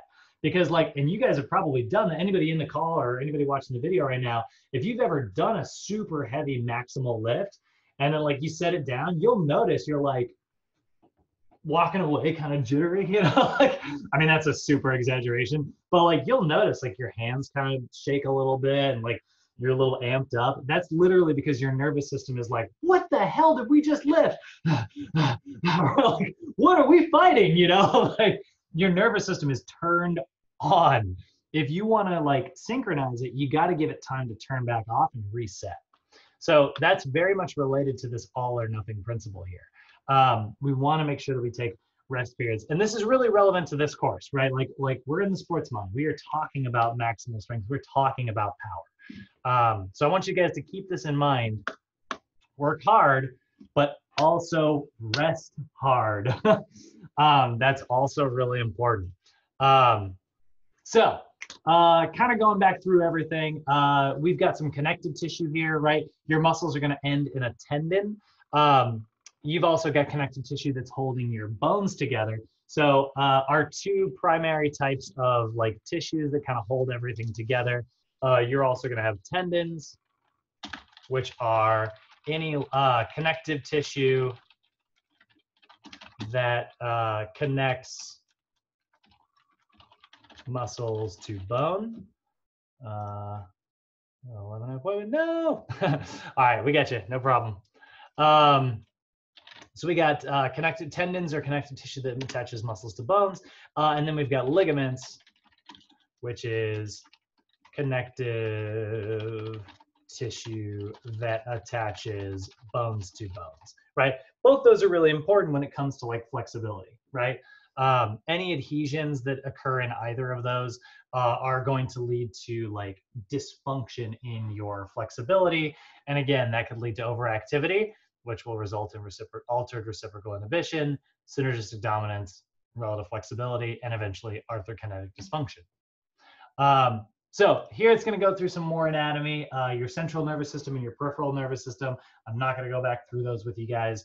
But your central nervous system is like the command center. Your peripheral nervous system communicates with the command center, right? Your peripheral nervous system are all of your peripheral nerves. So your brain makes a decision, it travels down your spine, then it gets into the peripheral nervous system and it recruits whatever muscle it's supposed to recruit. And then in the opposite direction, going back to your brain, your muscle picks up information, sends it to the spine, it travels up to your brain interprets that information, and there's the cycle.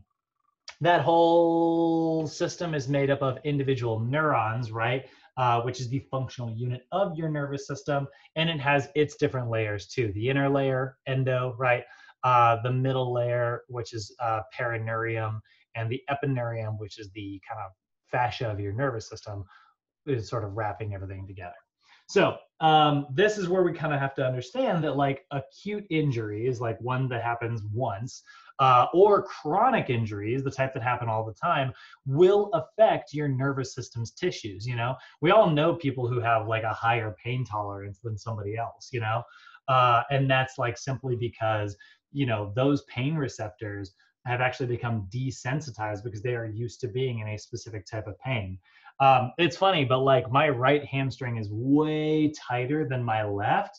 But when I go to get like a massage, if they do like my hamstrings, like my right, I'm so used to dealing with like the tightness in my right that my pain receptors have become less sensitive. So I'll be like, oh, that's not so bad. And then like they'll start working on my left and I'm like, woo, you know, like I start jumping off the table. And it's just because like I'm not used to that uncomfortable sensation in my left side. So we do know that like trauma will stimulate those pain receptors. Those are called your nociceptors. And that will often cause little microspasms within your muscle. This is where you guys have heard me say, okay, like we are moving away from, like, there's been more and more research to indicate that we shouldn't foam roll our IT band, you know? Like when I got trained, like foam rolling your IT band was standard practice. It was like, hey, you got to foam roll the IT band. It's one of the tightest areas of the body. And so you foam roll it and try to work all that fascia out. But modern research has indicated that that is such a painful sensation for so many people that it actually creates more spasming afterwards. And then the muscle actually ends up tightening up. And so like in the end, that actually results in more dysfunction that it solves. So that's what microspasms are. If you just like, you know, pull a muscle during a workout, it might not have been all that severe, but like that trauma will create like little adhesions within your muscle. Your muscle will go, holy crap, we got torn in these fibers. I need to protect those fibers. And it will literally contract itself and then like it'll be flexible on maybe, like, let's say my torso here is like the spasm part of the tissue, and I've got like my arms here. You know, I'm a muscle fiber, right? From fingertip to fingertip. If I've got like trauma, I might pull myself in like this. And now like this doesn't have to contract, and I'll be flexible here and here instead. You'll literally see things like that. If we look at like a muscular adhesion, you look at like, you know, this fibrous tissue, this is what we call scar tissue, right? So you're flexible over here and you're flexible over here, but this is all blocked up. It's not really going to allow you to be very flexible. That's why torn muscles and things like that often are like so commonly like reoccurring, because you can literally see where like that tissue becomes less elastic. That alters the way you move, and then you end up moving the wrong way, and then you end up with an injury, which I think is actually going to be, hold on just a second, I'm going to skip forward just a little bit, see if it's coming up. Yeah, that's what we call the cumulative injury cycle. Tissue trauma results in inflammation, which results in a spasm, which results in an adhesion, which results in altered control of that muscle. Now you have a muscle imbalance where you have an overactive and underactive muscle, which results in tissue trauma, and it's a big cycle. By the way, this was Mo's interview. He spoke on this for like a half hour, and that's how he got hired. Ask him about it sometime. It's a fun story. So that can limit your flexibility, right? That can obviously lead to a limit in the way we move. Now, as we get older, that's also something that can affect the way we move. We do know that like atrophy or sarcopenia, as we get older, will result in like decreased flexibility. We also know that immobilization will result in decreased flexibility. You know, for instance, if you're in a cast or in a sling or something like that, your muscle stays in one position for a really long time. Your nervous system learns how to stay in that position. Your muscles stay in that position. They all stay in a shortened state. So then that ends up leading to decreased flexibility and altered neuromuscular control. So these are some terms. I don't think these are going to show up in your homeworks or anything. But this is where we have to remember, like, you know, your muscles are relatively elastic, right? They have kind of a spring-like quality to them. They, you know, when you pull them, they kind of naturally want to snap back together. That is what we consider like elasticity. There's also like viscoelasticity, which is like sort of the property that allows them to kind of stay in one position. Imagine like a piece of steak that you poke with your finger. It kind of has that dent. It looks like memory foam mattress. Oh God, I mentioned mattresses. I'm gonna get more ads. But it leaves like a little dent for a little while. That's kind of like what viscoelasticity is. And then plasticity is permanent changes. So like when you stay in one position for a super long time, your body adapts to that position. So those are kind of things we need to remember about our muscles. They are squishy, they are elastic, but they are also prone to, when you leave them in one position for super extended periods, they are prone to staying in that position. They get comfortable like that. And again, you're at a desk job and you're typing like this all day, your body gets used to being in this position. That's what leads to upper cross syndrome, lower cross syndrome, things like that. And again, this is what leads to, you know, the reason we kind of need to mention this stuff is because like your clients are gonna be like, hey, I've been working on this flexibility and it's not getting better. It's like, well, remember, you developed this posture over 30, 40 years of your life. You know, a couple training sessions are not going to make that go away. It's going to take a long time to kind of work on this, and we're going to need to be conscious of it. So that leads me to two principles here, which are actually important for you to remember. I don't think these are in your regular test, but I do know they're in the corrective one. And these are called Davis's law and Wolff's law. And they are basically, I mean, Wolff's law is basically a variation of Davis's law. But Davis's law, is that how I do that? Davis's law is, let's try this. Yeah, it's fine. is basically going to say that soft tissue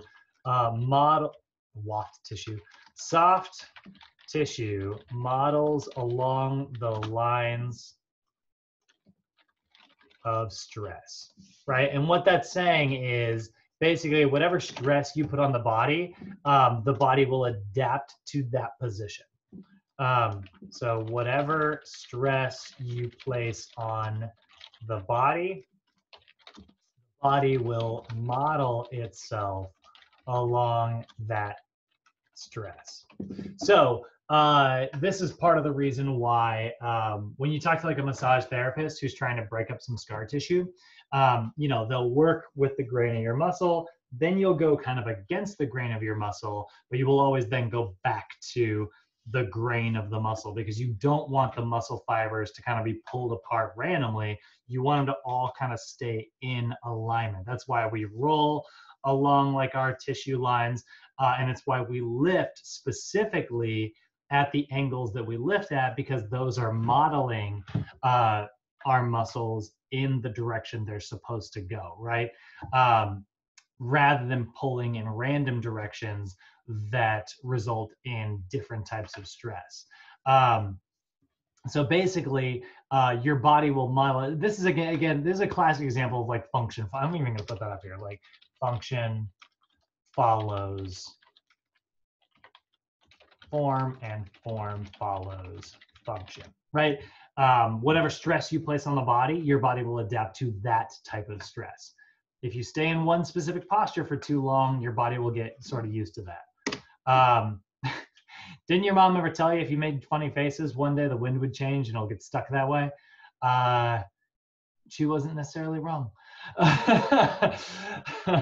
So there's also Wolff's Law, which is kind of basically the same thing, but basically talking about hard tissue. But bone in a healthy person or animal will adapt to the loads it's placed under. So basically, Davis's law is like soft tissue and Wolff's law is like hard tissue, but both of them are related to like function following form. You know, if you look a certain way, you're going to act a certain way, and if you act a certain way, it'll make you look a certain way. It's all interconnected.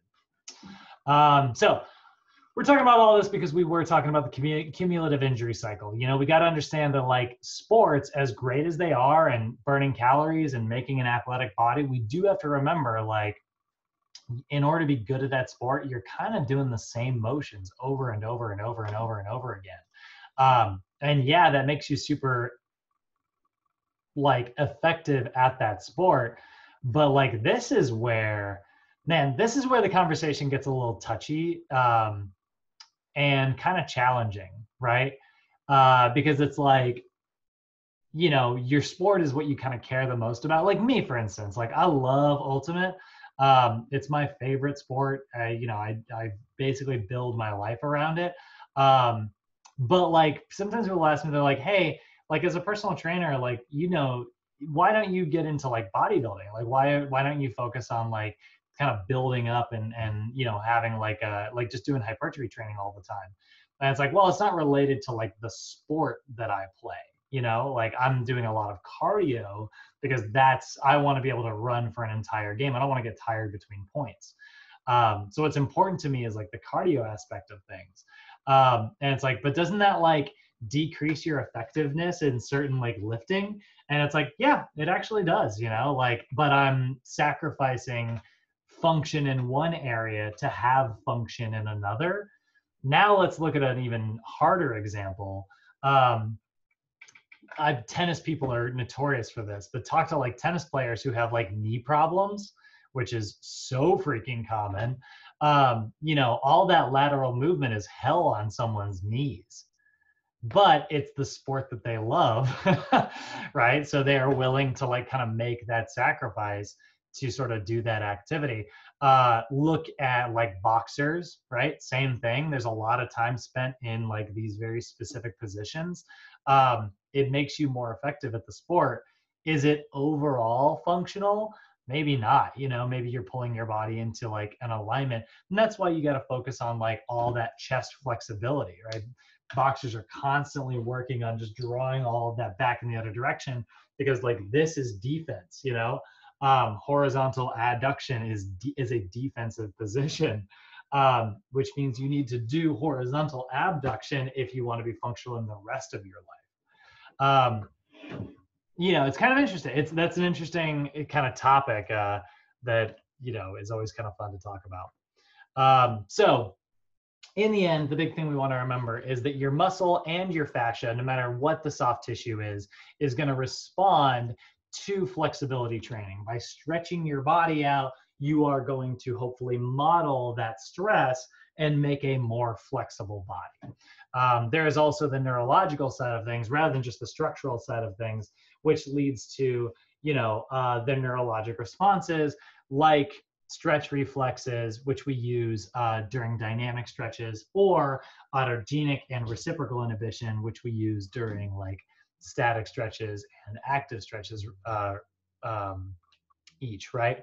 So that is kind of how we actually improve these things. So let's take a look here at the actual program design aspect of it, right?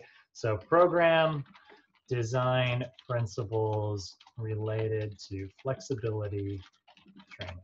Okay, so in level 1, which is phase 1, right, you are going to perform what we call corrective flexibility, right? Which is the type of flexibility designed to improve overactive and underactive muscles. This is going to consist of SMR, self-myofascial release, or SMR.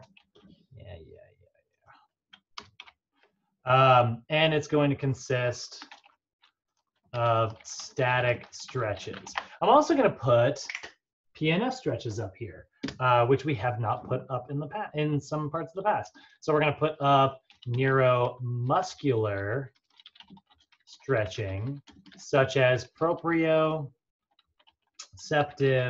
neuromuscular facilitation, aka PNF stretching.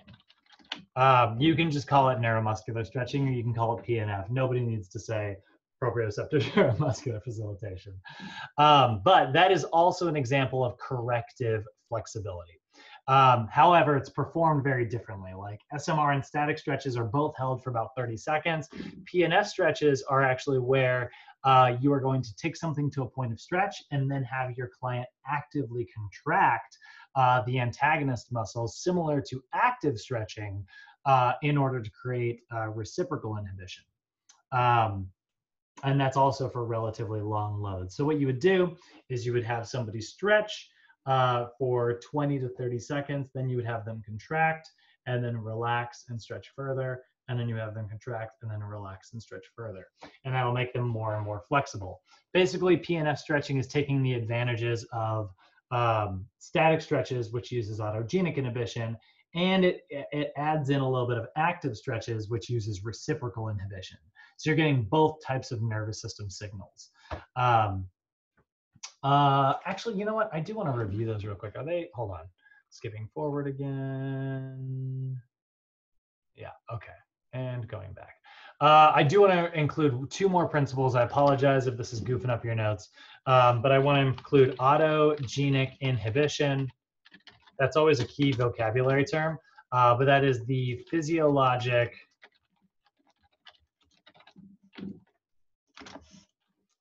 process by which the nervous system inhibits a muscle spindle due to stimulation of a Golgi tendon organ, right? So muscle spindles are sensory receptors located in the muscle, responsible for sensing length changes and rate of length changes of the muscle, right? So your muscle spindle tells your brain how long the muscle is. It often becomes overactive, so it will lie to the brain so that it kind of protects the muscle. Again, it tries to keep it bunched up and say, no, we're at full length now. We couldn't possibly stretch any further. And then you got Golgi tendon organs, which are sensory receptors that are located in the tendons of muscles responsible for sensing changes in tension and rate of tension changes, right? So Golgi tendon organs sense how much tension there is. So if you push a Golgi tendon organ, it will stimulate both the Golgi tendon organ and the muscle spindle. So it'll go, whoa, there's lots of tension. Whoa, there's lots of length. And so your nervous system is going to go, oh God, I should contract that muscle and make it relax. That's why when you're foam rolling, you kind of squeeze your muscles when you first start. But then what happens is the Golgi tendon organ starts to realize there's actually very low tension. And it's actually in a very safe position. So once it realizes that, sort of wakes the nervous system up and actually inhibits the muscle spindle and allows the muscle spindle to go, hey, if there's no tension, we're not at full length. Shut up. You know, and it literally makes the muscle spindle relax. That process where we put pressure on one to inhibit the other is autogenic inhibition. Okay, so it is the physiologic process by which the nervous system inhibits a muscle spindle due to the stimulation of your Golgi tendon organs. And then again, I'm just going to copy this from up above. We have reciprocal inhibition, which is where when you contract an agonist, it will relax the antagonist, right? So it's a physiologic process by where an agonist contracts and the antagonist relaxes. So corrective flexibility, which consists of SMR and static stretches, takes advantage of, these are both examples of autogenic inhibition. And then we're gonna acute variables here. Actually, I'm trying to remember how I did this. I always got to open up our previous classes notes. Desktop, remote Sochi, PFT. We'll go to 109. Where's flexibility? Core balance reactive. So it would be here. There we go. I just want to make sure I get these notes right. 109 notes. There we go.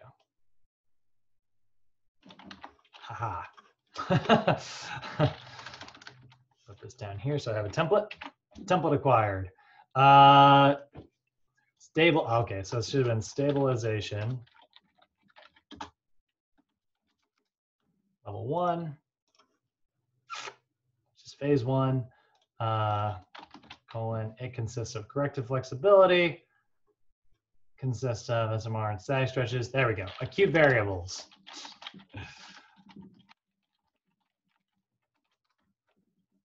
And delete. So you're going to do 1 to 2 sets, 30-second holds for each rep. Obviously, that's not true for neuromuscular stretching, right? Neuromuscular stretching is very special. That is actually where you are going to hold the contraction for about 20 seconds. Then you are going to have your client contract for about 5 seconds, and then you will have them relax for another 20 seconds, and you'll do multiple repetitions of that. So neuromuscular stretching is corrective, but it doesn't follow these specific acute variables. You will learn those acute variables with Mo, because neuromuscular stretching is very much a corrective exercise technique. All right, strength level, which is level 2, which is phases 2, 3, and 4. This is going to be active flexibility, which will consist of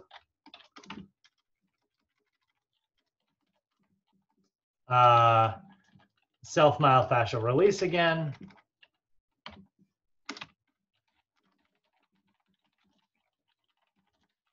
oh my God, SMR. And it will also consist of active, isolated stretches. Okay. So that is your active flexibility. Again, this is going to take advantage of reciprocal inhibition instead of autogenic inhibition. And our acute variables are going to be 1 to 2 sets of 5 to 10 reps or 1 to 2 second holds each. Okay. So that is going to be reciprocal inhibition, right? Neuromuscular, by the way, you can still do neuromuscular. In fact, I'll even put it down here because you can still do this here. But remember, PNF stretching is technically considered, you know what, actually, yeah, I'm not going to do that. It is considered, this is considered corrective flexibility. But if you had a client in level 2, you can still do PNF stretching. You can do PNF stretching with all clients, no matter where you're doing it. It doesn't have the negative effects that static stretches have because it is taking advantage of reciprocal inhibition, which doesn't inhibit your muscles, leading to like that weakness that occurs, you know? We've probably all heard somebody say, don't stretch before you work out, it makes you weaker. That is only partly true. That is a misunderstanding. You know, static stretches have been shown to make you weaker for your upper 30% of strength. That is a much more accurate way to describe it.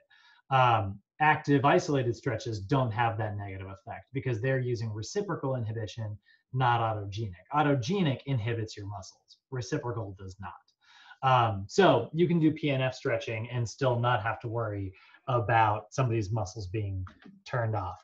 And for the record, and this isn't a NASM stance thing, there is a ton of research to suggest that even if you do turn those muscles off pre-workout, if you do some dynamic stretches afterwards, it turns them right back on. That's not NASM's stance, but like there's a ton of research out there to indicate that like, yeah, if I did a bunch of static stretches before going and doing bench press day, if before I do the bench press, I do some arm swings, my muscles turn right back on, but it's at its new length. So anyway, that's, I don't want to teach that, and I'm never going to put that in your notes because it's not an official like sports medicine stance, but tons of people have researched this. And there's a lot of evidence to suggest that's what's happening. Finally, we have functional flexibility in the power level. Level 3, phase 5. Right, that is going to be functional flexibility, which will consist of self-myofascial release, or SMR, and dynamic stretches. Okay, so dynamic stretches are usually like body weight exercises or calisthenics or ballistic stretches, you know, arm circles and arm swings and scarecrows and things like that. And so what you're going to do here is you're going to do 1 to 2 sets, 8 to 10 reps. Oops, those are acute variables.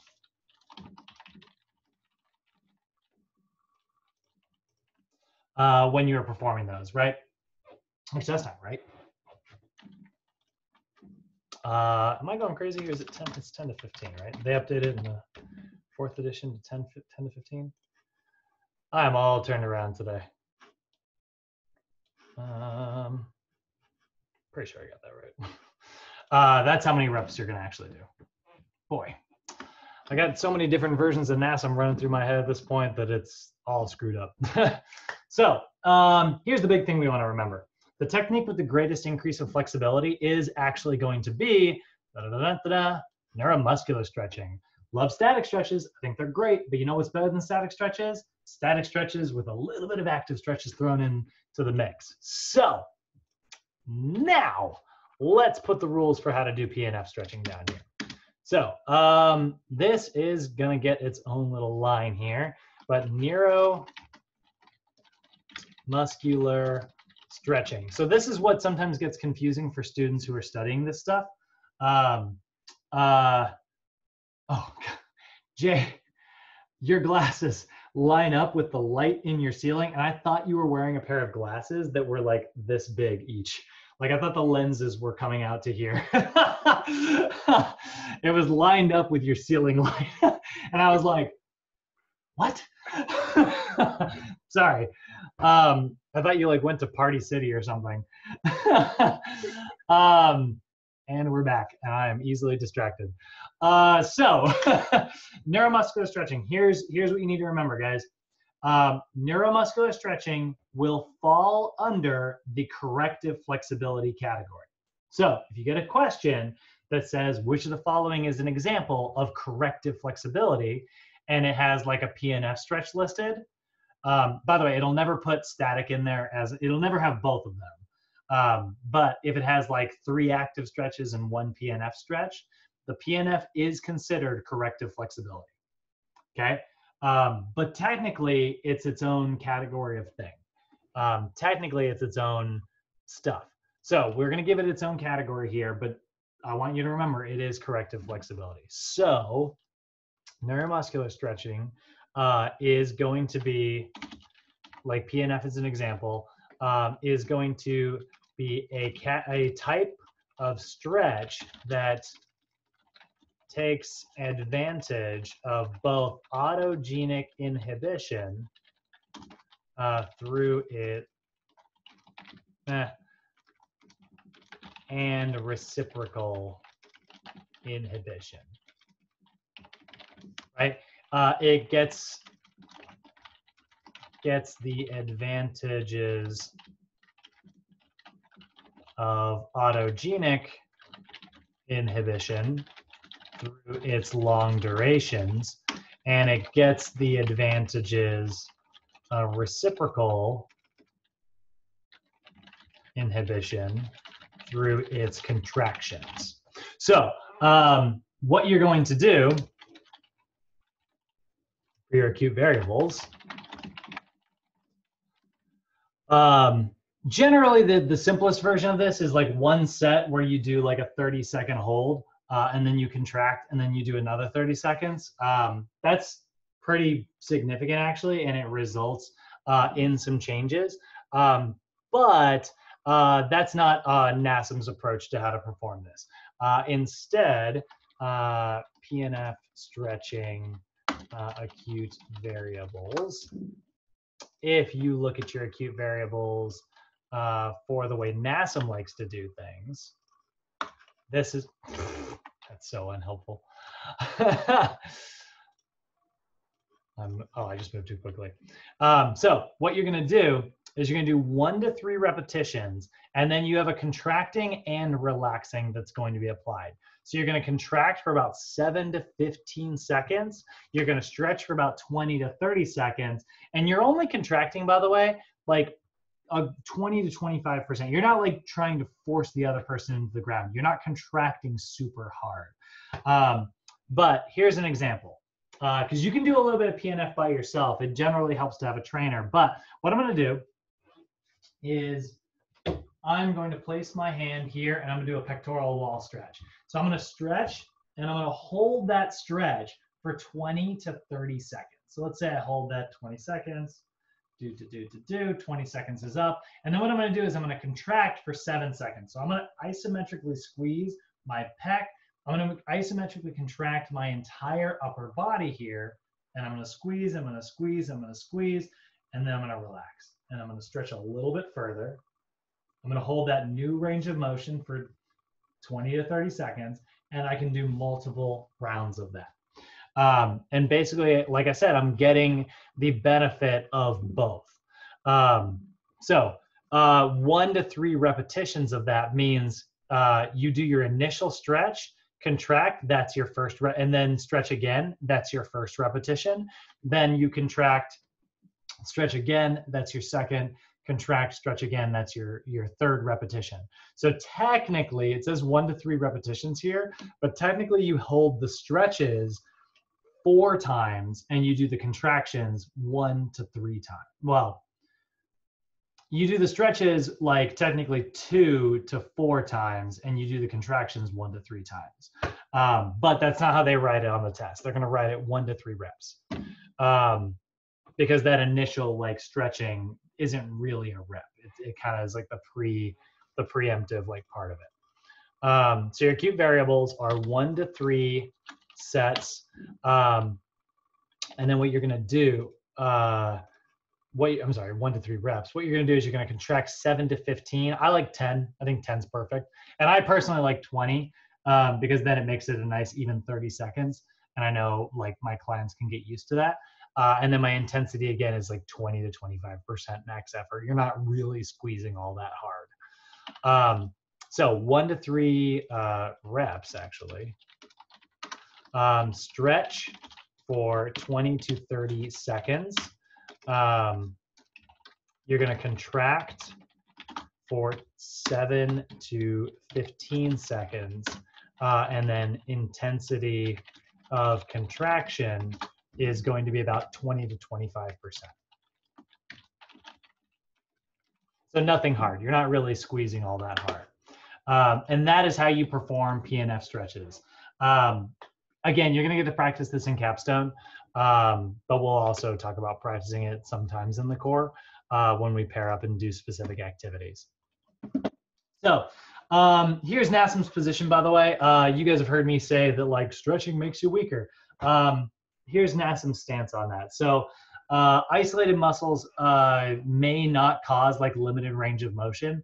A lot of times, well, first we got to understand that like improper flexibility in one muscle will often affect your other one. So isolated muscles don't necessarily just reduce your range of motion.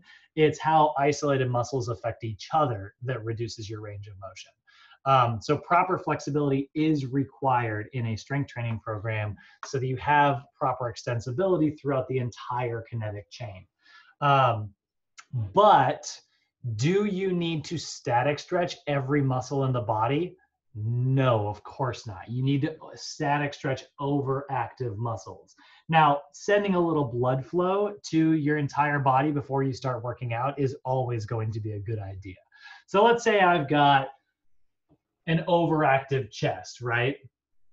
I want to do static stretches to turn all of these muscles off. But let's say, like, what about my upper back? My upper back is underactive. Do I need to do stretches for my upper back?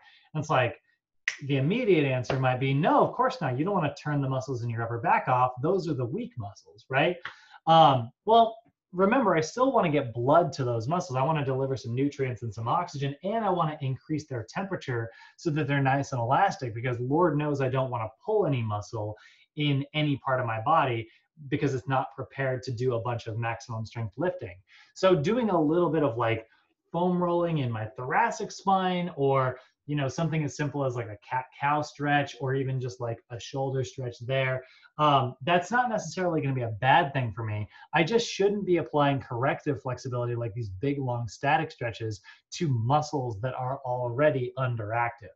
That's why I really do not like this stretch. This is such a common stretch that you see people do in the gym all the time. And like I was taught this in PE, and it's a stretch for my posterior deltoid, which is an often underactive muscle. That's not something I want to decrease its activity in. If anything, I want to increase its activity, right?